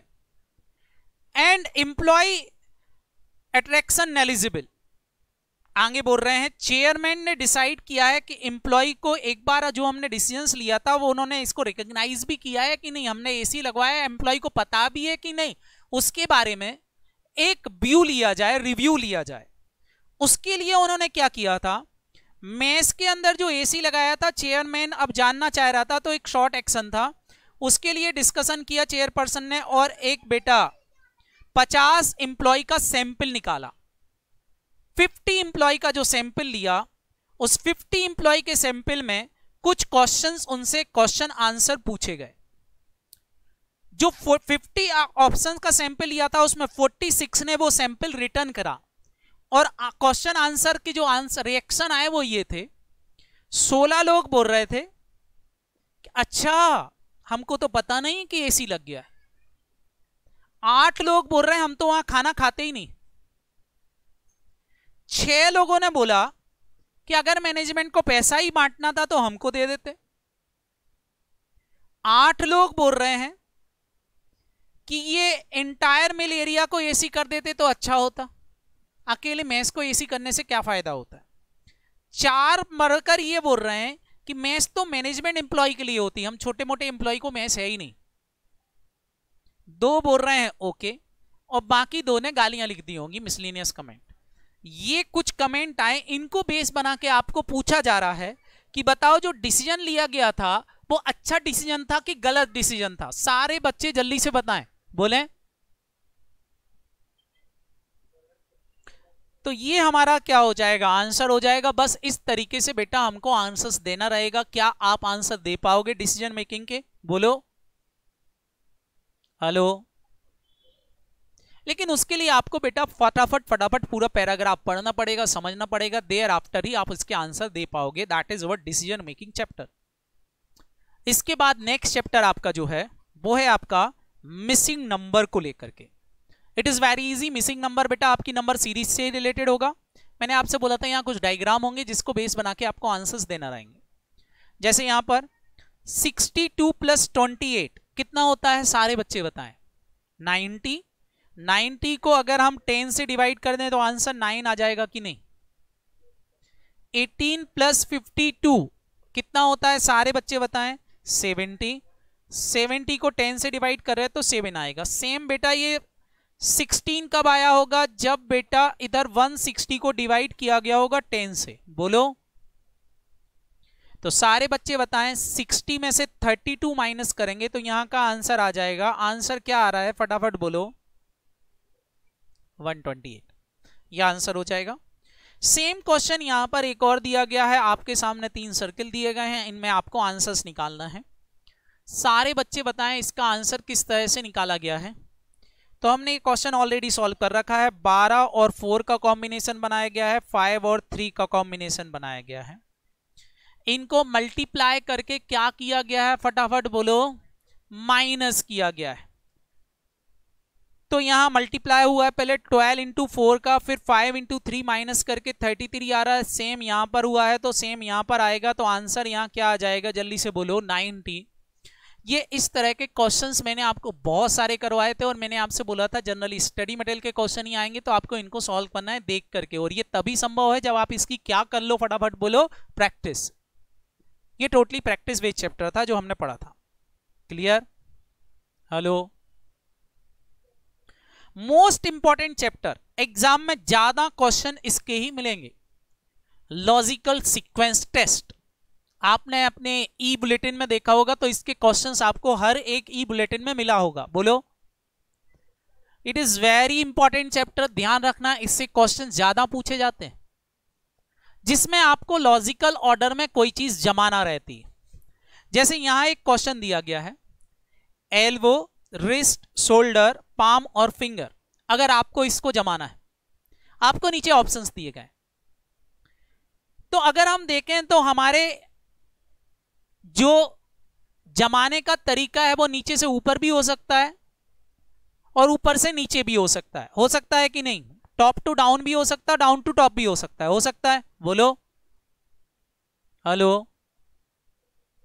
तो हम अगर ऐसी बात करें, शोल्डर, एल्बो, रिस्ट, पाम और फिंगर, एक ऑप्शन ये हो सकता है कि नहीं, बोलो। तो अगर आप इसको जमाएं तो ये क्या हो रहा है 3, एल्बो का क्या हो रहा है फटाफट बोलो 1, उसके बाद फिर रिस्ट का क्या आ रहा है फटाफट बोलो 2, पाम का क्या आ रहा है फटाफट बोलो 4 और फिंगर का क्या आ रहा है 5। तो ऑप्शन मिला एक तो 3, 1, 2, 4, 5। तो ऐसा कोई आंसर मिल रहा है 3, 1, 4, 2, 5 मिला कि नहीं, बोलो। तो ऑप्शन डी। एक और बना सकते हैं, क्या बना सकते हैं 5, 4, सारे बच्चे बताएं 5, 4, 2, 1 और 3 हो रहा है कि नहीं, बोलो। तो एक आंसर ये भी हो सकता है। तो ये दोनों आंसर करेक्ट हो सकते हैं कि नहीं, बोलो हेलो। दोनों आंसर करेक्ट हो सकते हैं जी बच्चे। टिक कौन सा लगाएं बेटा, मैंने क्वेश्चन ऐसा लिया जिसमें दोनों आंसर है, बट एग्जाम में जब आएगा तो दोनों में से कोई एक ही ऑप्शन अवेलेबल रहेगा। क्लियर, बोलो। तो आपको आंसर्स वो लगाना रहेगा, ठीक है, बोलो। तो वो आंसर आपको देना, या फिर क्वेश्चन बोलेगा कि अरेंज द लॉजिकल ऑर्डर में टॉप टू बॉटम या बॉटम टू टॉप, आपको खुद क्वेश्चंस देगा। तो जैसा देगा वैसा आपको जमाना रहेगा। मैं तो केवल आपको एक एग्जाम्पल से समझा रहा हूं कि आपको क्वेश्चन कैसे सॉल्व करना है। ओके, बोलो। तो अब देखें क्वेश्चन कैसे आएंगे। जैसे यहां दिया है, आपको दिया है डेथ, मैरिज, एजुकेशन, बर्थ और फ्यूनरल। बताएं बेटा सबसे पहले क्या होगा, बर्थ। तो 4 वाला ऑप्शन पहले, मतलब ये ऑप्शन तो क्रॉस हो गया। फिर बताओ बच्चों क्या होगा, 4 के बाद क्या होगा, बर्थ के बाद क्या होगा, एजुकेशन। तो 4 के बाद 3 आना चाहिए, ये भी आंसर गलत हो गया। हाँ, इसके बाद क्या होगी, मैरिज होगी, मतलब 2 आना चाहिए कि नहीं, बोलो। तो 2 आ रहा है दोनों में, अभी हम दोनों को रखेंगे। मैरिज के बाद क्या होगा, बोलो, डेथ। तो फिर 1 आना चाहिए, और फिर लास्ट में क्या होगा, तो आंसर क्या हो गया, डी। क्लियर बेटा, शोक सभा, अंतिम संस्कार, क्लियर, हेलो। सारे बच्चे इसके बाद बताएं। एक और यहां दिया है अरेंज द लॉजिकल सीक्वेंस। फिर से कुछ वर्ड दिए हैं जो आपको लॉजिकल सीक्वेंस में जमाना है। दिया है ग्रास, कर्ड, मिल्क, काऊ, वटर। सबसे पहले मेरे को बताओ कौन आएगी यहां पर, काऊ क्या खाएगी, घास खाने के बाद वो क्या देगी, मिल्क से क्या बनेगा, फिर उससे क्या बनेगा, बटर। बताओ बच्चों आंसर कौन सा वाला सही हो गया, क्लियर। तो इस तरीके से क्वेश्चंस पूछे जा सकते हैं। नेक्स्ट क्वेश्चन और दिया है, क्वेश्चन के अंदर दिया है की, door, lock, room, switch on. बताएं बेटा सबसे पहले क्या करोगे, जल्दी बोलें, सबसे पहले क्या आएगी, की से लॉक खोलेंगे। लॉक कहां, लॉक खोलने के बाद क्या करेंगे, डोर खोलेंगे, फिर रूम में जाएंगे, फिर क्या करेंगे, क्या ये क्लियर हो गया, बोलो। आंसर क्या हो जाएगा फटाफट बोलो, यहां भी सी। अब मेरे बच्चों इस तरह के क्वेश्चंस आएंगे, क्लियर, बोलो। बिल्कुल मेरे बच्चे, ऐसे ही क्वेश्चंस एग्जाम में मैक्सिमम पूछे जाएंगे। अगर ये टॉपिक आपको आता है तो क्या आप सॉल्व कर पाओगे, बोलो। तो ये क्वेश्चंस भी आई थिंक आप सबसे बन जाना चाहिए। एक क्वेश्चन ये था, इसके बाद आपके स्टडी मटेरियल का नेक्स्ट टॉपिक है आपका बेटा Venn diagram. Venn diagram total मिला के 10 टाइप्स होते हैं। मैंने आपसे बोला था 10 तरह के वेन डायग्राम इन जनरल बनते हैं कि नहीं, बोलो। वेन डायग्राम का एग्जाम्पल यहां पर है, जैसे डॉक्टर, सॉफ्टवेयर इंजीनियर, लॉयर। बताएं तीनों प्रोफेशन एक दूसरे से रिलेटेड हैं क्या? तीनों अलग अलग हैं। सारे बच्चे बताएं तीनों अलग अलग रिलेशन है तो तीनों का वेन डायग्राम ये वाला बनेगा, क्योंकि इनके बीच में कोई रिलेशन नहीं है। तो एक होता है हमारा नो नो मतलब विदाउट रिलेशन वाला वेन डायग्राम। दूसरा आ रहा है टेबल, फर्नीचर, चेयर। सारे बच्चे बताएं फर्नीचर के अंदर ही टेबल और चेयर आएगी कि नहीं? तो ये हमने क्या कर दिया, टेबल और चेयर फर्नीचर के अंदर रख दी, लेकिन टेबल और चेयर का आपस में कोई रिलेशन नहीं होगा। ये हमारा सेकंड डायग्राम हो गया, ऑल नो नो वाला। क्लियर, बोलो हेलो। एक और बताएं सेकंड, मिनट्स, आवर्स। सारे बच्चे बताएं आवर्स के अंदर क्या आएगा और मिनट्स के अंदर क्या आएगा, जल्दी से बताएं मिनट्स के अंदर क्या आएगा। तो ये हमारा एक डायग्राम क्या बन गया, फटाफट बोलो, ऑल वाला बनेगा कि नहीं? ये हमारा थर्ड टाइप ऑफ डायग्राम होता है।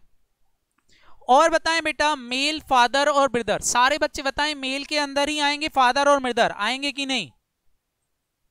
लेकिन कुछ कॉमन भी हो सकते हैं, कुछ पापा किसी के भाई भी हो सकते हैं, कुछ ब्रदर किसी के फादर भी हो सकते हैं कि नहीं? तो कुछ कॉमन भी हो सकते हैं। तो ऑल नो सम वाला एक ऑप्शन ये भी बना। एक है बेटा डॉग, पेट, कैट। सारे बच्चे बताएं डॉग, पेट, कैट। डॉग कई तरह के होते हैं, उनमें से कुछ डॉग गली में कुत्ते की तरह घूमते रहते हैं, कुछ डॉग पेट्स के रूप में पाले जाते हैं। तो सम डॉग आर पेट्स हो सकते हैं कि नहीं, बोलो। सेम बेटा कैट के साथ भी बहुत सारी कैट ऐसी होती हैं जो घूमती रहती हैं, लेकिन कुछ कैट्स ऐसी होती हैं जो पेट के रूप में होती हैं। तो सम कैट्स आर पेट।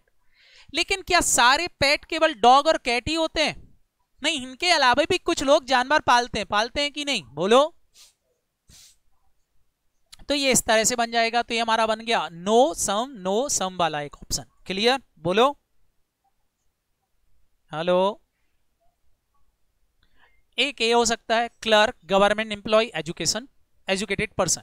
सारे बच्चे बताएं तीनों अलग अलग हैं पहली बात तो, लेकिन कुछ कुछ पार्ट तीनों का एक दूसरे से रिलेशन रख सकता है। जैसे कुछ क्लर्क गवर्नमेंट एम्प्लॉय भी हो सकते हैं और कुछ क्लर्क ऐसे हो सकते हैं जो एजुकेटेड पर्सन भी हो। सेम बेटा कुछ एजुकेटेड पर्सन क्लर्क भी हो सकते हैं, कुछ गवर्नमेंट एम्प्लॉय भी हो सकते हैं। तो ये तीनों एक दूसरे से नो का रिलेशन भी रख सकते हैं, तीनों एक दूसरे का कॉम्बिनेशन भी रख सकते हैं। कुछ लोग ऐसे हो सकते हैं जो तीनों क्लर्क भी हो, गवर्नमेंट एम्प्लॉय भी हो और एजुकेशन पर्सन भी हो, तीनों पढ़ा लिखा भी हो। क्लियर, बोलो हेलो।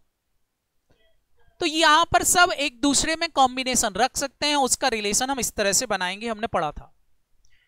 फिर बेटा डॉक्टर, ह्यूमन बीइंग, रैट। सारे बच्चे बताएं डॉक्टर जो होंगे वो ह्यूमन बीइंग ही हो सकता है कि नहीं? लेकिन रैट का रिलेशन यहां से कुछ भी नहीं है, तो एक वेन डायग्राम इस तरह का भी बन सकता है। फिर एक बना था हमारा फीमेल, मदर और इंजीनियर, बना था कि नहीं, बोलो हेलो।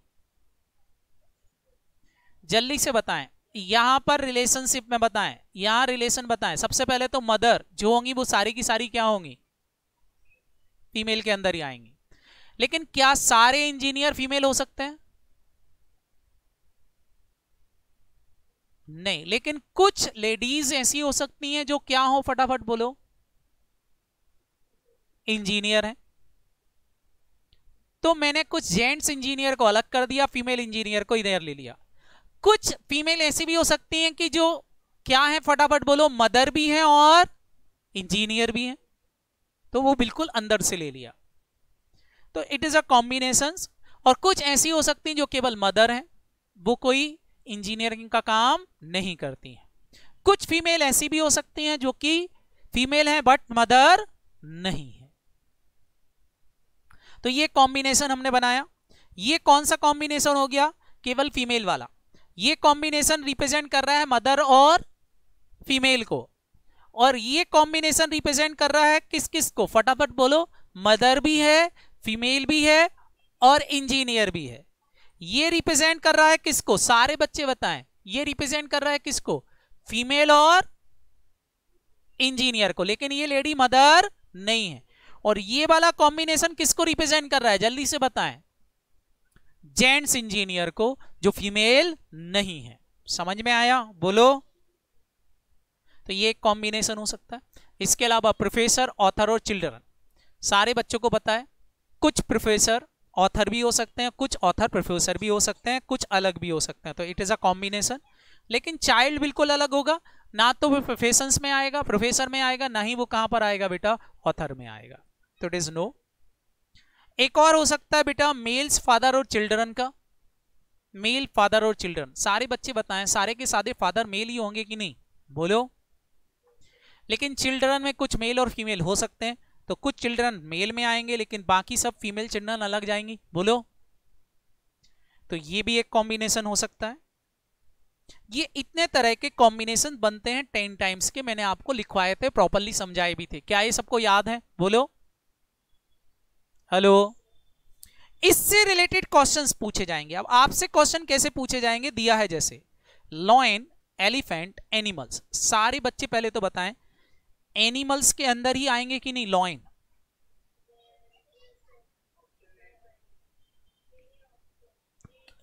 सारे बच्चे बताएं, एलिफेंट और लॉयन का आपस में कोई कॉम्बिनेशन हो सकता है क्या?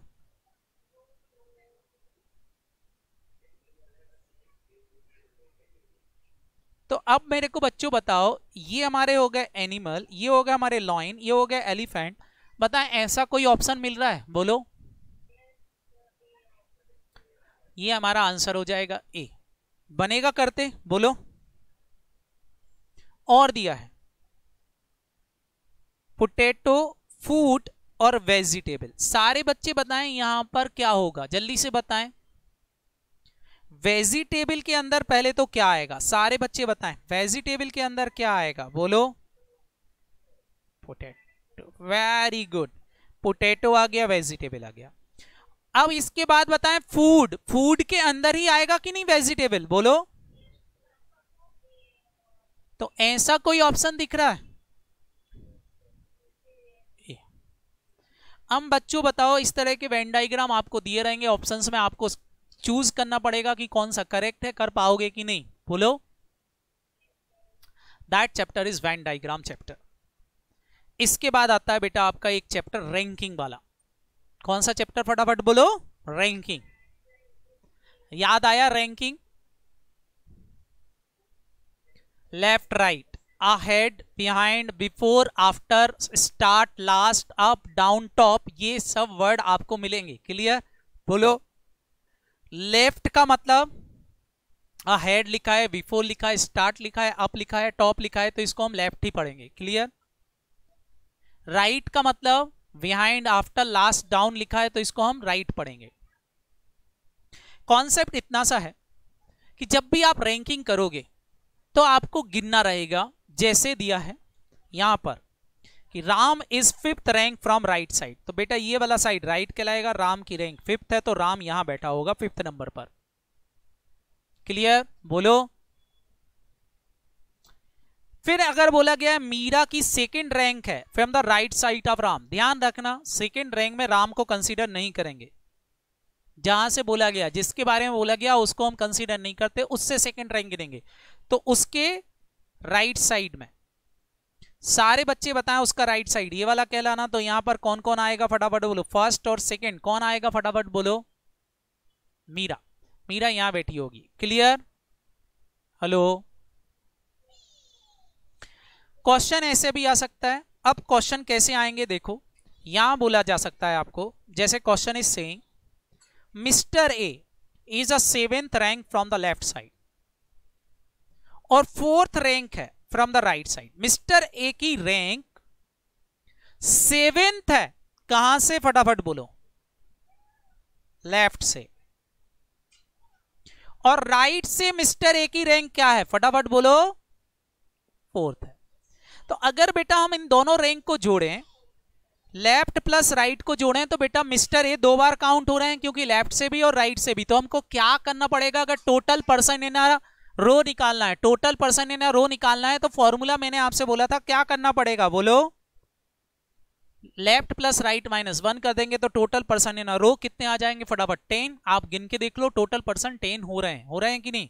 ये हो जाएगा 8, ये हो जाएगा 9, ये हो रहा है 10, हो गया, बोलो। तो एक फॉर्मूला मैंने आपको दिया था टोटल पर्सन का, लेफ्ट प्लस राइट माइनस 1 कर देंगे तो टोटल पर्संस आ जाएंगे। सेम क्वेश्चन बेटा बिटवीन द पर्संस हो सकते हैं। क्वेश्चन में दिया है जैसे मिस्टर ए की 3rd रैंक है, कहां से, फ्रॉम द लेफ्ट साइड। तो ये हमारे मिस्टर ए आ गए 3rd रैंक पर लेफ्ट साइड से। मिस्टर बी की 4th रैंक है फ्रॉम द राइट साइड, ये मिस्टर बी आ गए 4th रैंक पर। और बोल रहे हैं इनके बीच में, बिटवीन, इनके बीच में 2 आदमी और बैठे हैं, तो ये 2 पर्सन और बिठा दिए। अब आपसे बोल रहे हैं टोटल पर्सन गिनाओ। तो सारे बच्चे बताओ, यहां पर कोई बार डबल काउंट नहीं हो रहा है कोई भी, तो फिर क्या करेंगे, सारे बच्चे बताएं आंसर क्या हो जाएगा, सबको जोड़ दो, 3 + 4 + 2, तो टोटल पर्सन इन अ रो कितने हो जाएंगे, जल्दी से बोलें, 9, क्योंकि यहां पर डबल काउंटिंग किसी भी बंदे की नहीं हो रही, क्योंकि किसी एक बंदे की लेफ्ट और राइट से रैंकिंग नहीं बताई है, बोलो। यहां पर एक और क्वेश्चन बनता है मैक्सिमम और मिनिमम वाला। मैक्सिमम और मिनिमम को बेस बना के क्वेश्चंस पूछ सकते हैं। मैंने आपसे बोला था कि जैसे यहां पर क्वेश्चन दिया है कि मिस्टर ए की 15th रैंक है फ्रॉम द लेफ्ट साइड, तो मिस्टर ए 15th रैंक पर आ गया।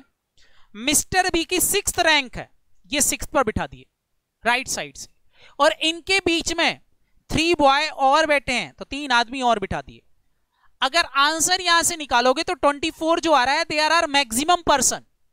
लेकिन अगर ये ओवरलैपिंग हो जाए, ओवरलैपिंग हो जाए का मतलब ये है कि यहां पर जो आपको बंदे बताए गए हैं, यहां पर ये 15 दे गया था, तो 15 बेटा यहां निकल गया, और ये 6th राइट साइड से बोला गया था, इनके बीच में अब ये बंदे आपस में एक दूसरे को ओवरलैप कर गए, तो ओवरलैप कर जाते हैं तो फिर आंसर मिनिमम में आएगा।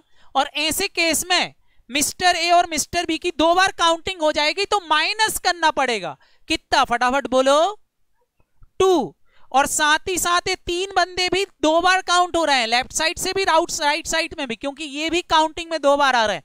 तो ओवरलैपिंग के केस में मैं 2 बार आएगा। तो बताएं बेटा, टोटल मिला के जिन बंदों की इंफॉर्मेशन दी गई है, वो टोटल लगा के जिन बंदों की इंफॉर्मेशन दे रही है वो माइनस कर देंगे, तो हमारा आंसर आएगा मिनिमम। तो मिनिमम आंसर में होगा आपका 60। अगर क्वेश्चन बोला गया है तो आपको लेफ्ट राइट को प्लस करके टोटल पर्सन जो दे रखे हैं वो माइनस कर देना है, तो हमारा आंसर आ जाएगा। क्या ये बात समझ में आई, बोलो, हेलो, क्लियर, बनेगा करते बच्चों। एक इंटरचेंज का क्वेश्चंस मैंने आपको करवाया था।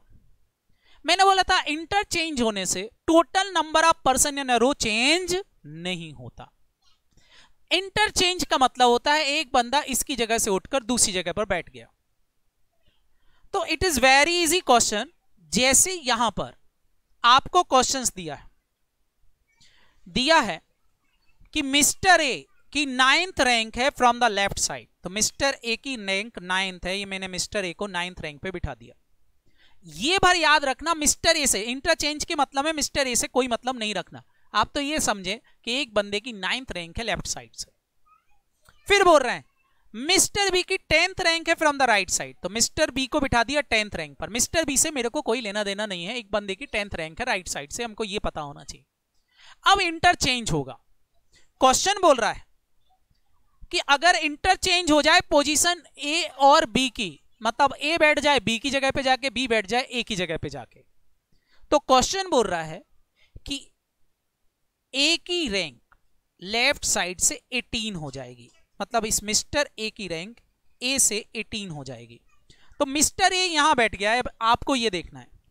तो मिस्टर ए की रैंक लेफ्ट साइड से 18 है, राइट साइड से क्वेश्चन में दी थी 10 है। अब आपको लेफ्ट और राइट से सेम बंदे की रैंक मिल गई, टोटल पर्सन इन अ रो निकाल सकते हो। क्या करेंगे, 10 + 18 - 1, तो आंसर आ जाएगा कितना, फटाफट बोलो 27। तो ये आपके total person in a row calculation के एग्जाम में क्वेश्चंस आएंगे जो आपको निकालना रहेंगे। एक क्वेश्चन आपके स्टडी मटेरियल का मैं आपको बता रहा हूं, देखें question is very easy. Study material का क्वेश्चन बोल रहा है Rohan rank seventh from the top. Top मतलब क्या हो गया, फटाफट बोलो, जल्दी से बताएं। टॉप मतलब क्या, लेफ्ट। और 26 फ्रॉम द बॉटम, सारे बच्चे बताएं ये क्या हो गया, right. How many student in their class, class में कितने स्टूडेंट होंगे, क्या करोगे सारे बच्चे बताएं। 7 + 26 - 1, बताएं आंसर कितना आ जाएगा, जल्दी से बोलें। हाँ,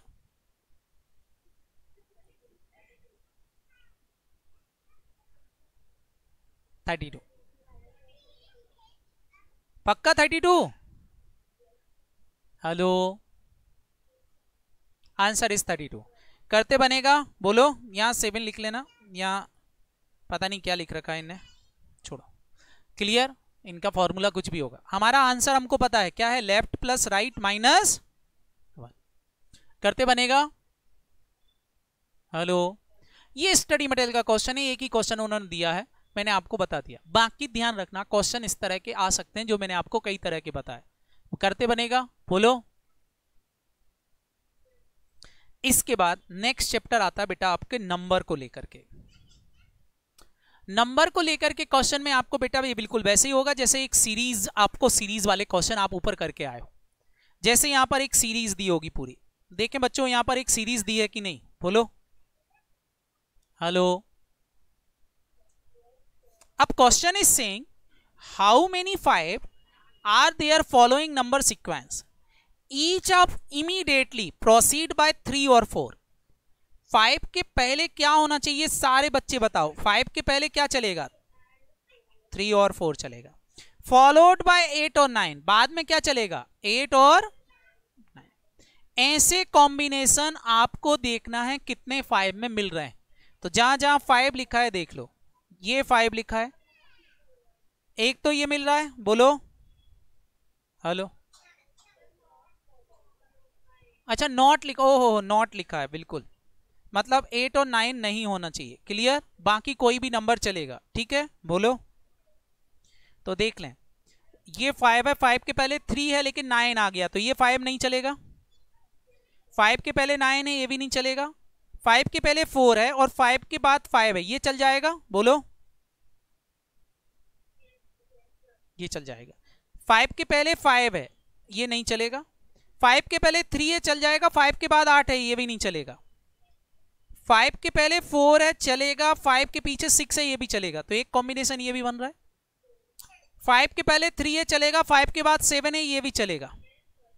5 के पहले 7 है, नहीं चलेगा। 5 के पहले 5 है, नहीं चलेगा। 5 के पहले 4 है, चलेगा। 5 के बाद 2 है, चलेगा कि नहीं। 5 के पहले 3 है, चलेगा। 5 के बाद 1 है, ये भी चलेगा। कितने कॉम्बिनेशन बन गए, जल्दी से बताएं, कितने कॉम्बिनेशन बन गए, 5। तो आंसर क्या हो जाएगा, फटाफट बोलो, डी। इस तरह के क्वेश्चंस पूछे जा सकते हैं। क्लियर, बोलो। नहीं बेटा, सभी के यहां स्क्रीन ब्लर है क्या, क्लियर है। नेक्स्ट बेटा टाइम सीक्वेंस टेस्ट को लेके question. It is very easy chapter, time sequence test मैंने आपको पढ़ाया था। आपको किसी का बर्थ डेट कैलकुलेट करना पड़ेगा।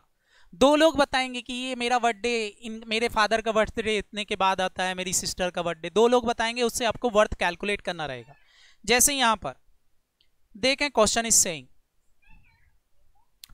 Saying Satish remember that his brothers birthday is after 15। कब का आता है, फटाफट बोलो, 15 तारीख के बाद। बट बिफोर द 18, लेकिन किसके पहले आता है, फटाफट बोलो। 18 के पहले, तो हो सकता है 16 हो सकता है क्या हो, फटाफट बोलो, 17 हो। तो सतीश के हिसाब से तारीख क्या हो सकती है, 16 और 17।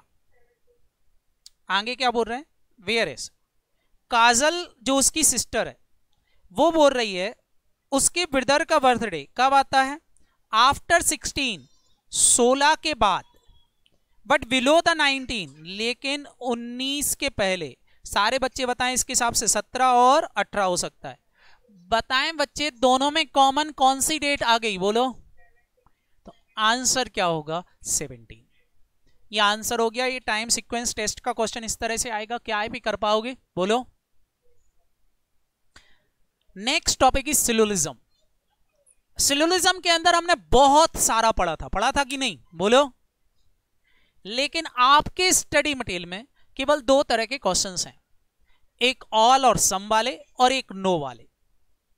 एक ऑल और सम वाले और दूसरे कौन से, फटाफट बोलो, नो वाले। ऑल और सम वाले में याद करो, सिलोलिज्म के अंदर मैंने आपसे बोला था ऑल और सम वाले क्वेश्चन को सॉल्व करने का तरीका क्या होगा। उसका तरीका मैंने आपको समझाया था, शॉर्टकट। ध्यान से देखना ऑल और सम वाले क्वेश्चन कैसे सॉल्व करना है। मैंने बोला था सम के बाद सम है, सेकंड सेंटेंस में अगर सम वर्ड आ रहा है तो ए और सी का कोई रिलेशन नहीं होता, बोलो, हेलो। सेकंड सेंटेंस में सम है, इसका मतलब ए और सी का कोई रिलेशन नहीं होगा क्वेश्चंस के अंदर। लेकिन ऑल वर्ड है सेकंड सेंटेंस में, ऑल वर्ड है, तो ए और सी का आपस में क्या रहता है, फटाफट बोलो, रिलेशन रहता है। ये आपका शॉर्टकट मैंने आपको पढ़ाया था।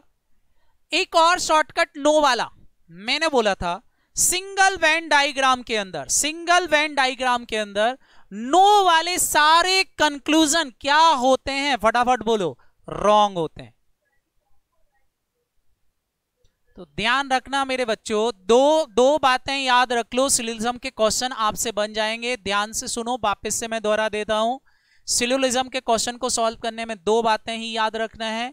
एक इंपॉर्टेंट बात, सेकंड सेंटेंस में अगर सम है तो इसका मतलब फर्स्ट स्टेटमेंट और सेकंड स्टेटमेंट में जो फर्स्ट एलिमेंट है और लास्ट एलिमेंट है उनके बीच में कोई रिलेशन नहीं होगा।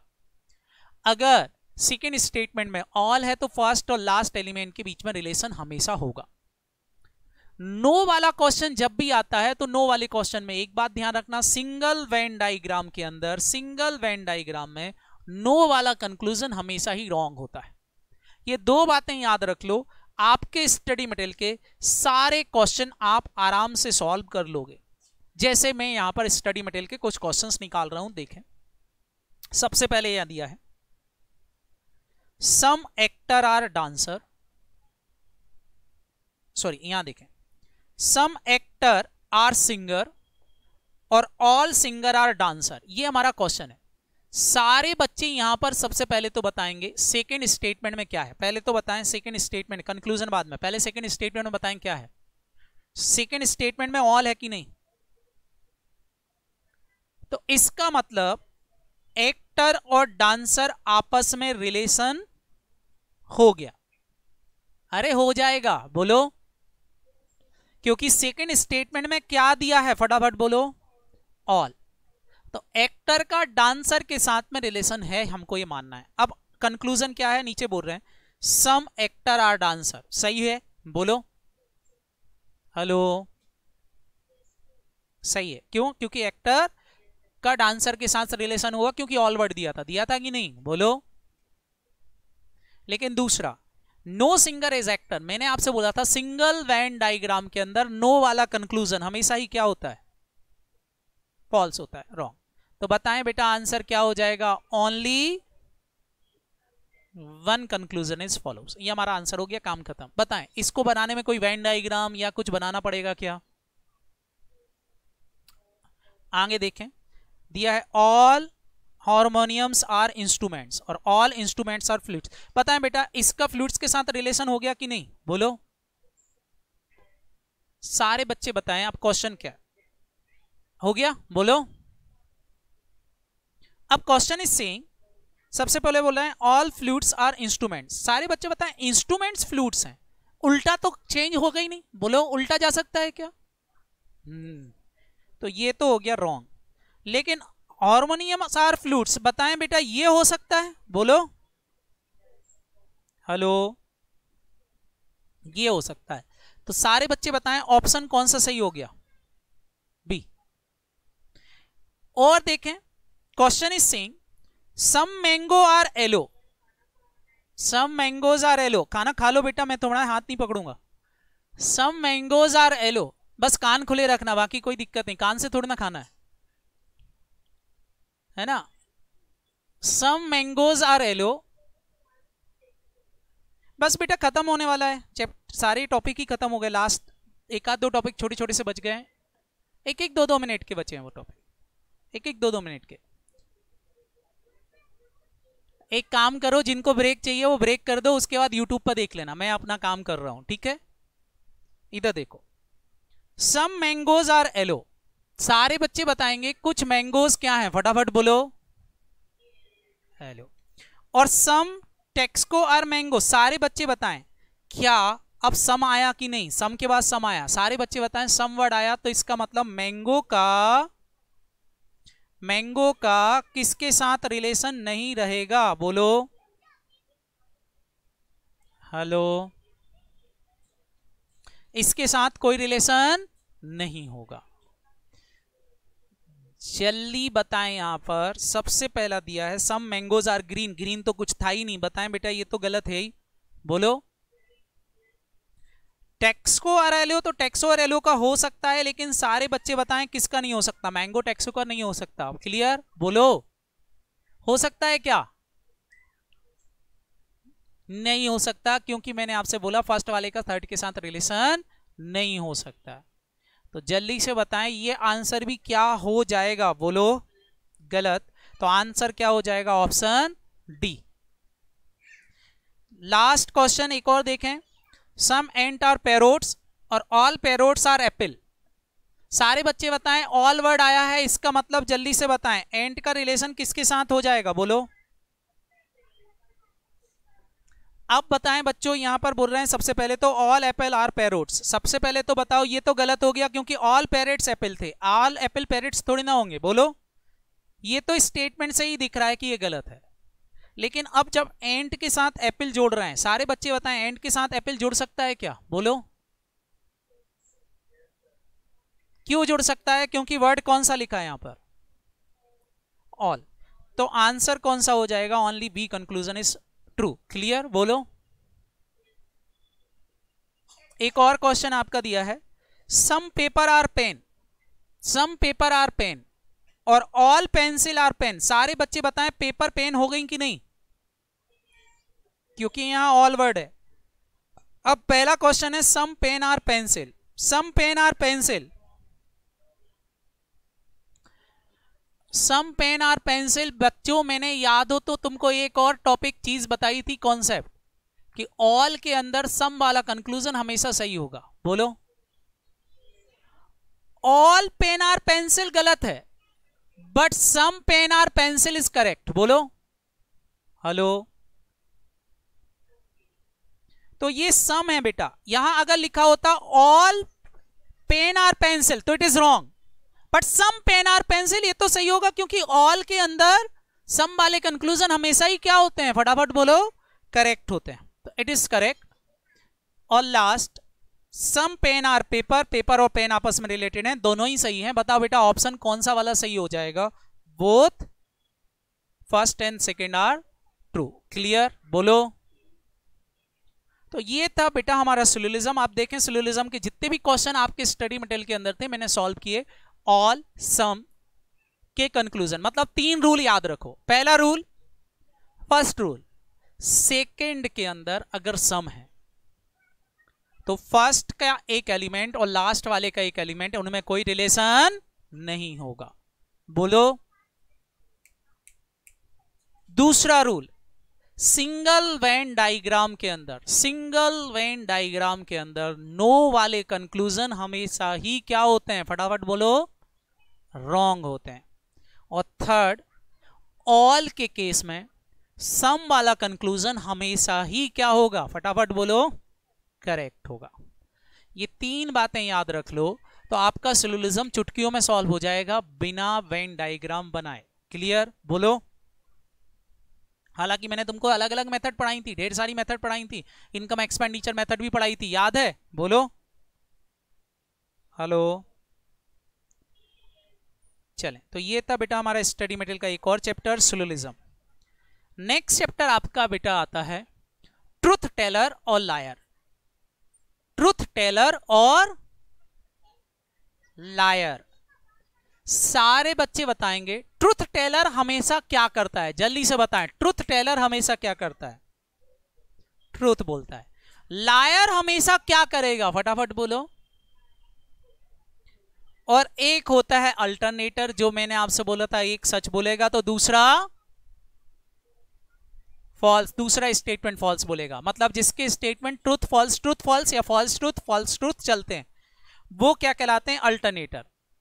क्वेश्चन कैसे आएंगे अब देखो, मैं स्टडी मटेरियल का एक क्वेश्चन आपका ले रहा हूं। स्टडी मटेरियल के क्वेश्चन के अंदर मैंने आपसे बोला था एक सिंगल स्टेटमेंट आपको दिया रहेगा, जिसको बेस बना के आपको आंसर्स देना रहेगा। मैंने आपको इस टॉपिक को बहुत अच्छे से पढ़ाया था। आप बताएं बच्चों, कोई बंदा अगर बोल रहा है कि आई एम अ लायर, तो सारे बच्चे बताओ वो बंदा क्या नहीं हो सकता, बोलो। ट्रुथ टेलर नहीं हो सकता,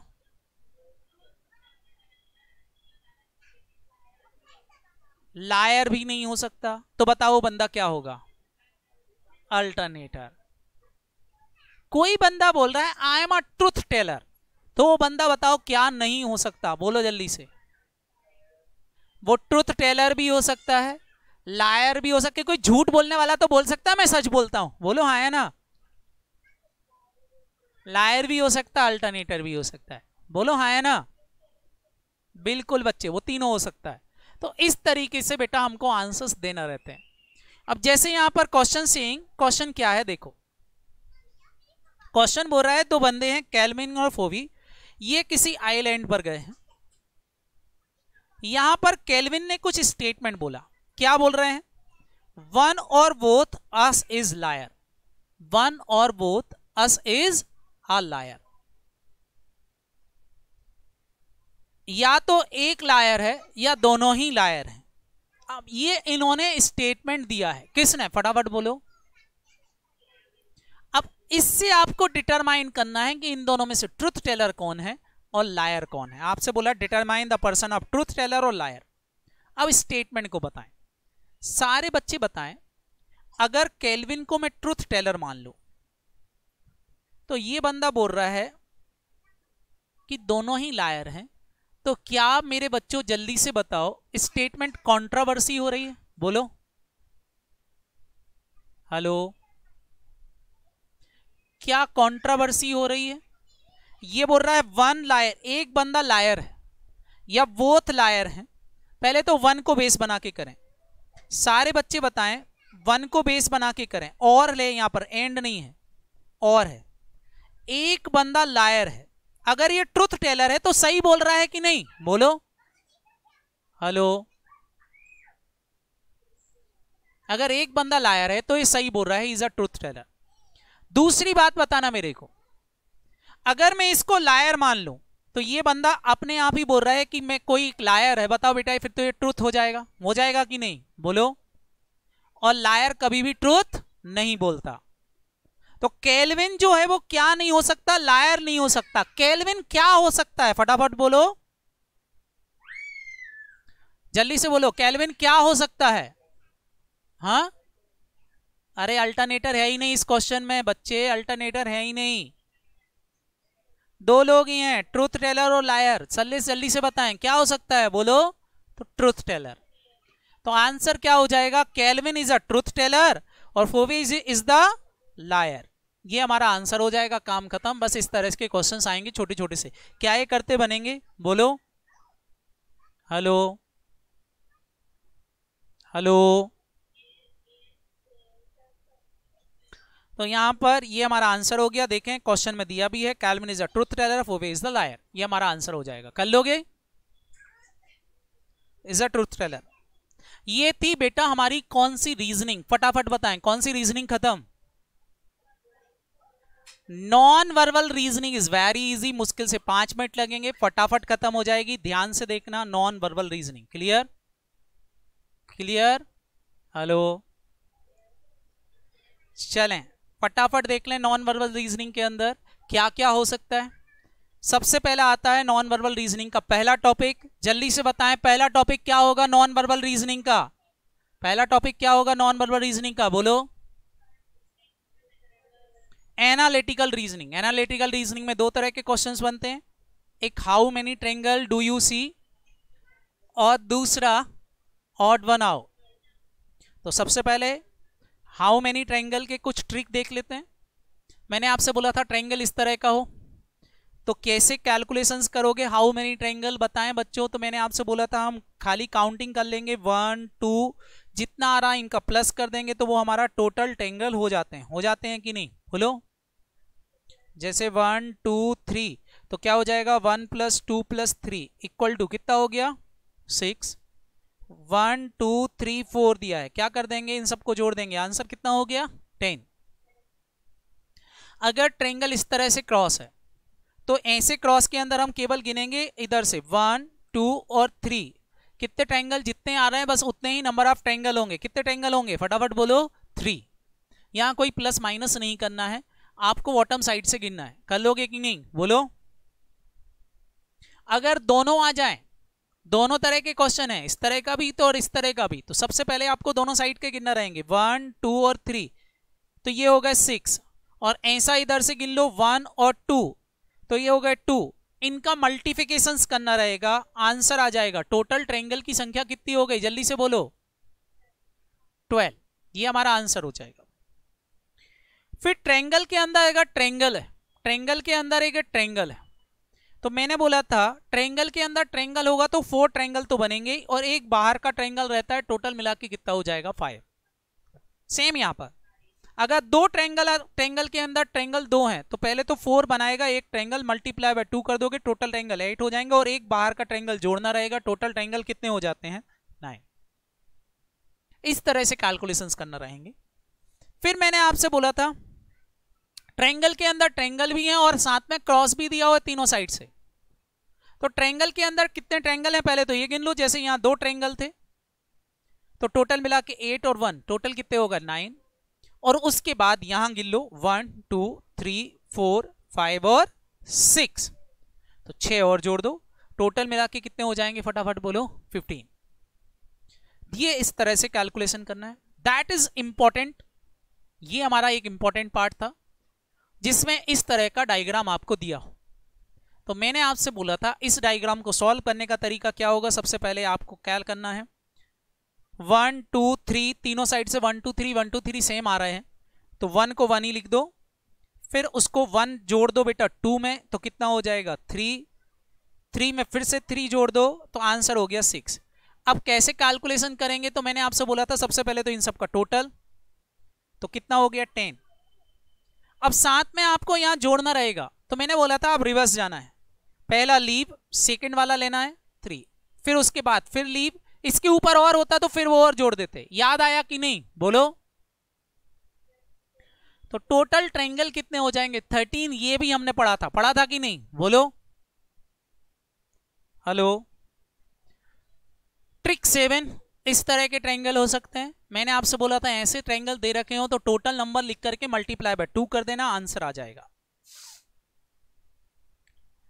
एक ट्रायंगल इस तरह का भी हो सकता है तो बेटा यहां 2 हो गए क्वेश्चन आपके, एक ये क्वेश्चन अलग, अब कॉम्बिनेशन ऑफ ट्रायंगल, और एक क्वेश्चन नीचे वाला अलग। तो नीचे वाले को सॉल्व करना हमको आता है, मल्टीप्लाई बाय 2 16, ऊपर वाले को भी सॉल्व करना आता है 1 और 2 तो 1 + 2 = 3, टोटल मिला के कितने हो जाएंगे 19। पहले तो ये गिन लो। फिर मैंने बोला था कॉम्बिनेशन के कारण भी कुछ ट्रायंगल बन सकते हैं। अब इन दोनों के जुड़ने के कारण, दो कॉम्बिनेशन को जुड़ने के कारण ये एक ट्रायंगल आपको यहां मिल रहा है और एक ट्रायंगल यहां मिल रहा है, तो 2 ट्रायंगल एक्स्ट्रा दिख रहे हैं वो और जोड़ दो। कॉम्बिनेशन में आपको ट्रायंगल एक्स्ट्रा जो जितने बन रहे हैं वो जोड़ करके आपको लिखना रहेगा, तो आपका आंसर हो जाएगा 21। क्लियर? बोलो। हेलो। ये क्वेश्चन आपके स्टडी मटेरियल में दिए हैं सारे। सेम क्वेश्चन यहां पर था बेटा, यहां पर मैंने भी 2 कॉम्बिनेशन दिए हैं। तो सबसे पहले ये वाले कॉम्बिनेशंस का आंसर निकाला, फिर जितने कॉम्बिनेशन से एक्स्ट्रा ट्रायंगल बन रहे हैं वो और जोड़ देंगे, तो बताओ बेटा यहाँ भी टोटल ट्रायंगल कितने हो जाएंगे 15। ये भी हमने एक सॉल्व किया था। तो एक क्वेश्चन इस तरह का और एक क्वेश्चन इस तरह का, यहाँ भी बेटा कॉम्बिनेशन आपको दिख रहे हैं। तो यहाँ भी आप देखेंगे तो एक तो 6 × 12, ये अंदर वाले डायग्राम कंप्लीट हो गया। फिर ये दोनों साइड से दिए हैं 1 2 1 2 1 2 करके, अगर आप देखो तो इनके कॉम्बिनेशन में भी टोटल मिला के ऐसे 4 हो गए, तो 12 ये हो गए। अब कॉम्बिनेशन को मिलाएं तो बेटा ये कॉम्बिनेशन से एक डायग्राम ये बन रहा है, इधर एक डायग्राम यहां बन रहा है, एक डायग्राम यहां बन रहा है, बस यही बन रहा है, यहां अंदर तक लाइन नहीं गई है आप देखेंगे।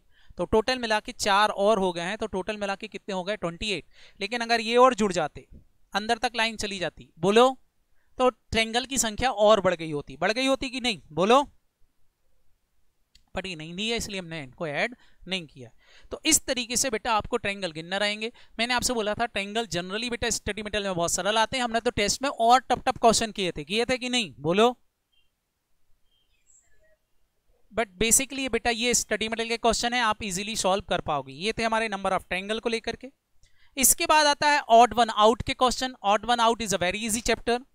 आपको बेटा कुछ दिया रहेगा, जीके बेस्ड चैप्टर है, आपको आंसर्स बताना रहेंगे। जैसे बताएं बेटा, हॉर्स, लाइन, जिराफ, चीता और पांडा, बताएं बेटा इसमें से अलग क्या होगा, जल्दी से बताएं। हॉर्स क्यों अलग है, हॉर्स क्यों अलग है? बिल्कुल मेरे बच्चे, ये सारे वाइल्ड एनिमल्स हैं और हॉर्स जो है वो पेट एनिमल्स है जो हम घर में पालते हैं। क्लियर, बोलो। चूज द ऑड वन, फिर से बोला है चूज द ऑड वन, सारे बच्चे बताएं चूज द ऑड वन, फिर से बोला गया है। तो मैंने बोला था क्यू याद करो, बोला था कि नहीं, बोलो। बाकी सब परफेक्ट क्यू हैं, ये सब क्यू हैं, लेकिन 441 किसी का भी क्यू नहीं है। इधर बताएं बेटा, choose odd one out, iron, mercury, copper, zinc और एल्यूमिनियम। बताएं, मर्क्यूरी लिक्विड होता है, बाकी सब लिक्विड नहीं होते, बाकी सब सॉलिड होते हैं। तो मर्क्यूरी क्या हो गया बेटा, ऑड वन आउट हो गया। ये क्वेश्चंस आपसे बनेंगे कि नहीं, बोलो। इसके बाद बेटा एक कंप्लीशन ऑफ इनकम्प्लीट पैटर्न वाला एक चैप्टर आपका था, आपको जिसके अंदर एक पर्टिकुलर पैटर्न दिया रहेगा, साथ में बोलेंगे कि बताओ इस डायग्राम को कंप्लीट करना है। तो आपके पास ऑप्शंस होंगे, जल्दी से बताएं इसका ऑप्शन कौन सा वाला सही होगा, जल्दी से बताएं। बी सही होगा। मैंने आपसे बोला था यहां तो बेटा पढ़ने की जरूरत ही नहीं है, आपको केवल कंसंट्रेशन से देखना है, तो आप आंसर निकाल पाओगे कि नहीं, बोलो। फिगर मैट्रिक के क्वेश्चन हो सकते हैं। फिगर मैट्रिक के अंदर बेटा आपके सामने एक फिगर मैट्रिक्स दी रहेगी, जिसके आपको फिगर मैट्रिक्स बनाना रहेगी। बताएं बच्चों, ये भी सॉल्व कर सकते हो कि नहीं, बोलो। बताएं, यहां ये दोनों ऊपर है, फर्स्ट वाला ऊपर है लेकिन सेकंड वाला डाउन चला गया है, बोलो। हेलो, फिर फर्स्ट वाला डाउन हुआ है, मतलब पहले क्या हो रहा है, जल्दी से बताएं, पहले क्या हो रहा है, सेकंड वाला डाउन हो रहा है, फिर फर्स्ट वाला डाउन हो रहा है कि नहीं, बोलो। सेम यहां पर देखें, फर्स्ट वाला सिमिलर है, सेकंड वाला पहले हुआ, फिर फर्स्ट वाला गया, बोलो। सेम यहां पर फर्स्ट है, सेकंड है, सारे बच्चे बताएं, सबसे पहले फर्स्ट वाला ऐसा ही रहेगा और सेकंड वाला रिवर्स हो जाएगा, ऐसा होगा कि नहीं, बोलो। तो आंसर कौन सा वाला सही हो जाएगा? ये फिगर मैट्रिक के क्वेश्चन है। नेक्स्ट बेटा, ग्रुपिंग ऑफ आइडेंटिकल फिगर, आपको ग्रुपिंग करना पड़ेगी। तो ग्रुपिंग के अंदर आप देखें बेटा, एक ग्रुप तो ये बन रहा है, आपका बन रहा है कि नहीं, दूसरा ग्रुप कोई मेरे को बताएगा, दूसरा ग्रुप आपको दिख रहा होगा, बोलो। 4 2 और 7, और एक लास्ट ग्रुप आपको दिख रहा होगा 4 6 9 वाला। आंसर कौन सा वाला सही हो जाएगा, बोले। आंसर कौन सा सही हो जाएगा, बोले। बन जाएगा, बोलो। 2 5, सॉरी ये मैंने 4 पे गलत लगा दिया था, ठीक है, बोलो। मिरर इमेज के क्वेश्चंस आ सकते हैं, सारे बच्चे बताएंगे। मिरर इमेज के क्वेश्चंस में आपको लेफ्ट टू राइट और राइट टू लेफ्ट पर ही ध्यान रखना है, अप और डाउन को ध्यान नहीं रखना है। बताएं बेटा, ये वॉल जो है वो कहां चली जाएगी, लेफ्ट हैंड साइड पर, तो या तो आंसर ये सही होगा या ये सही होगा। क्लियर। लेकिन ये सही नहीं हो सकता है। सारे बच्चे बताएं कौन सा वाला सही होगा इसमें से, जल्दी से बताएं। या तो कौन सा वाला सही है बोलें। आप बेटा लेफ्ट टू राइट कर दें। पहले इसका पैर जो है वो देख लो। पैर इधर आ जाना चाहिए, तो ये आ गया इधर।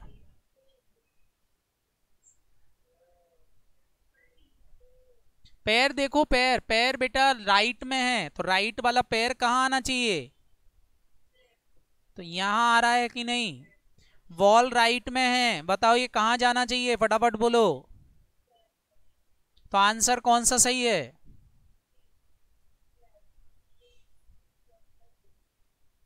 और भी मिरर इमेज को लेकर के क्वेश्चंस हो सकते हैं जिसमें आपको बेटा नंबर की मिरर इमेज पता होना चाहिए। सारे बच्चे बताएंगे 2 अब पहले आ जाएगा। 2 का उल्टा यहां दिख रहा है, दिख रहा है कि नहीं बोलो। ये 1 का उल्टा है, ये Q का उल्टा है, ये 3 का उल्टा है, ये 4 का उल्टा है, ये S का उल्टा बना हुआ है, ये N उल्टा बना हुआ है, A उल्टा बना हुआ है। आंसर कौन सा हो जाएगा बोलो। ये मिरर इमेज के क्वेश्चन थे। एक और क्वेश्चन बेटा चैप्टर हमने पढ़ा था रूल डिडक्शन। रूल डिडक्शन के अंदर मैंने बोला था जैसा रूल होगा वैसा आपको क्वेश्चन सॉल्व करना रहेगा। याद आया बोलो। जैसे यहां बोल रहे हैं रूल क्या है, closing the figure, losing their side, open the figure, gaining the their side.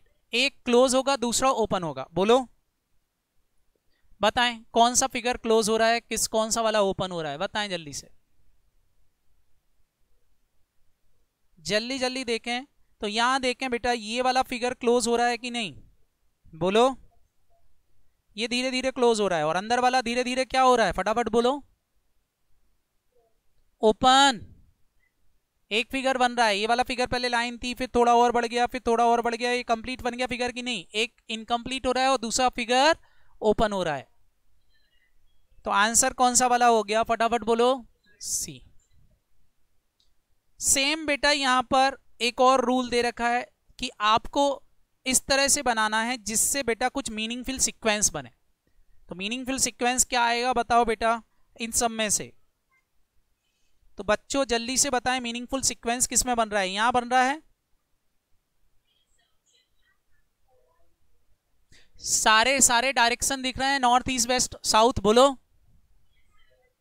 तो option 1 is correct answer. Clear बोलो। एक क्वेश्चन था सिंगल ब्रोकन लाइन को लेकर के और डबल ट्रेसिंग नहीं होना चाहिए। बताओ बेटा यहां पर क्या था, हमारा आंसर हमको पता है 3 स्टार। हम सिंगल ब्रोकन लाइन बिना पेंसिल उठाए बना सकते हैं, बोलो। ये वाला डायग्राम भी हम बिना पेंसिल बनाए उठाए बना सकते हैं, कोई डबल लाइन नहीं होगी। ये वाला भी बताओ बेटा हम सिंगल पेन उठाए बना सकते हैं कि नहीं, बोलो। तो आंसर कौन सा वाला सही है, फटाफट बोलो। इस तरह इसके बेटा रूल डिडक्शन के क्वेश्चन आएंगे, जैसा रूल वैसा आपको आंसर्स देना रहेगा। दे पाओगे कि नहीं, बोलो। तो ये रूल डिडक्शन को लेकर के था। ये था बेटा आपका लॉजिकल रीजनिंग, खत्म, फिनिश। अब मेरे बच्चों बताओ क्या ये चैप्टर सारे के सारे समझ में आ गए, बोलो। जो आपकी जान निकल रही थी कि सर ब्रेक दे दो, ये कर दो, वो कर दो, मैंने आपसे बोला था चैप्टर बहुत बड़े नहीं है। स्टार्टिंग के चैप्टर बड़े थे, लॉजिकल रीजनिंग से लेकर verbal reasoning, non verbal reasoning is very easy, बहुत इजीली आप सॉल्व कर सकते हो, बोलो। क्लियर, हेलो, ओके बच्चों। तो मेरी तरफ से सही है, सब पूरा का पूरा रिवाइज करवा दिया गया है। All the best. मैं मान के चलूंगा आप बहुत अच्छे से पेपर सॉल्व करेंगे। ओके ओके बच्चों, मिलते हैं सारे के सारे बच्चे एग्जीक्यूटिव में वापस से। मैं वो होप करूंगा कि हम सब एग्जीक्यूटिव में मिल रहे हैं, ठीक है। ओके बच्चों, बाय बाय। बाय बच्चों, बाय बाय। खाना खा लो अब। हाँ बिल्कुल मेरे बच्चे, पीडीएफ आपको पहुंच जाएगी।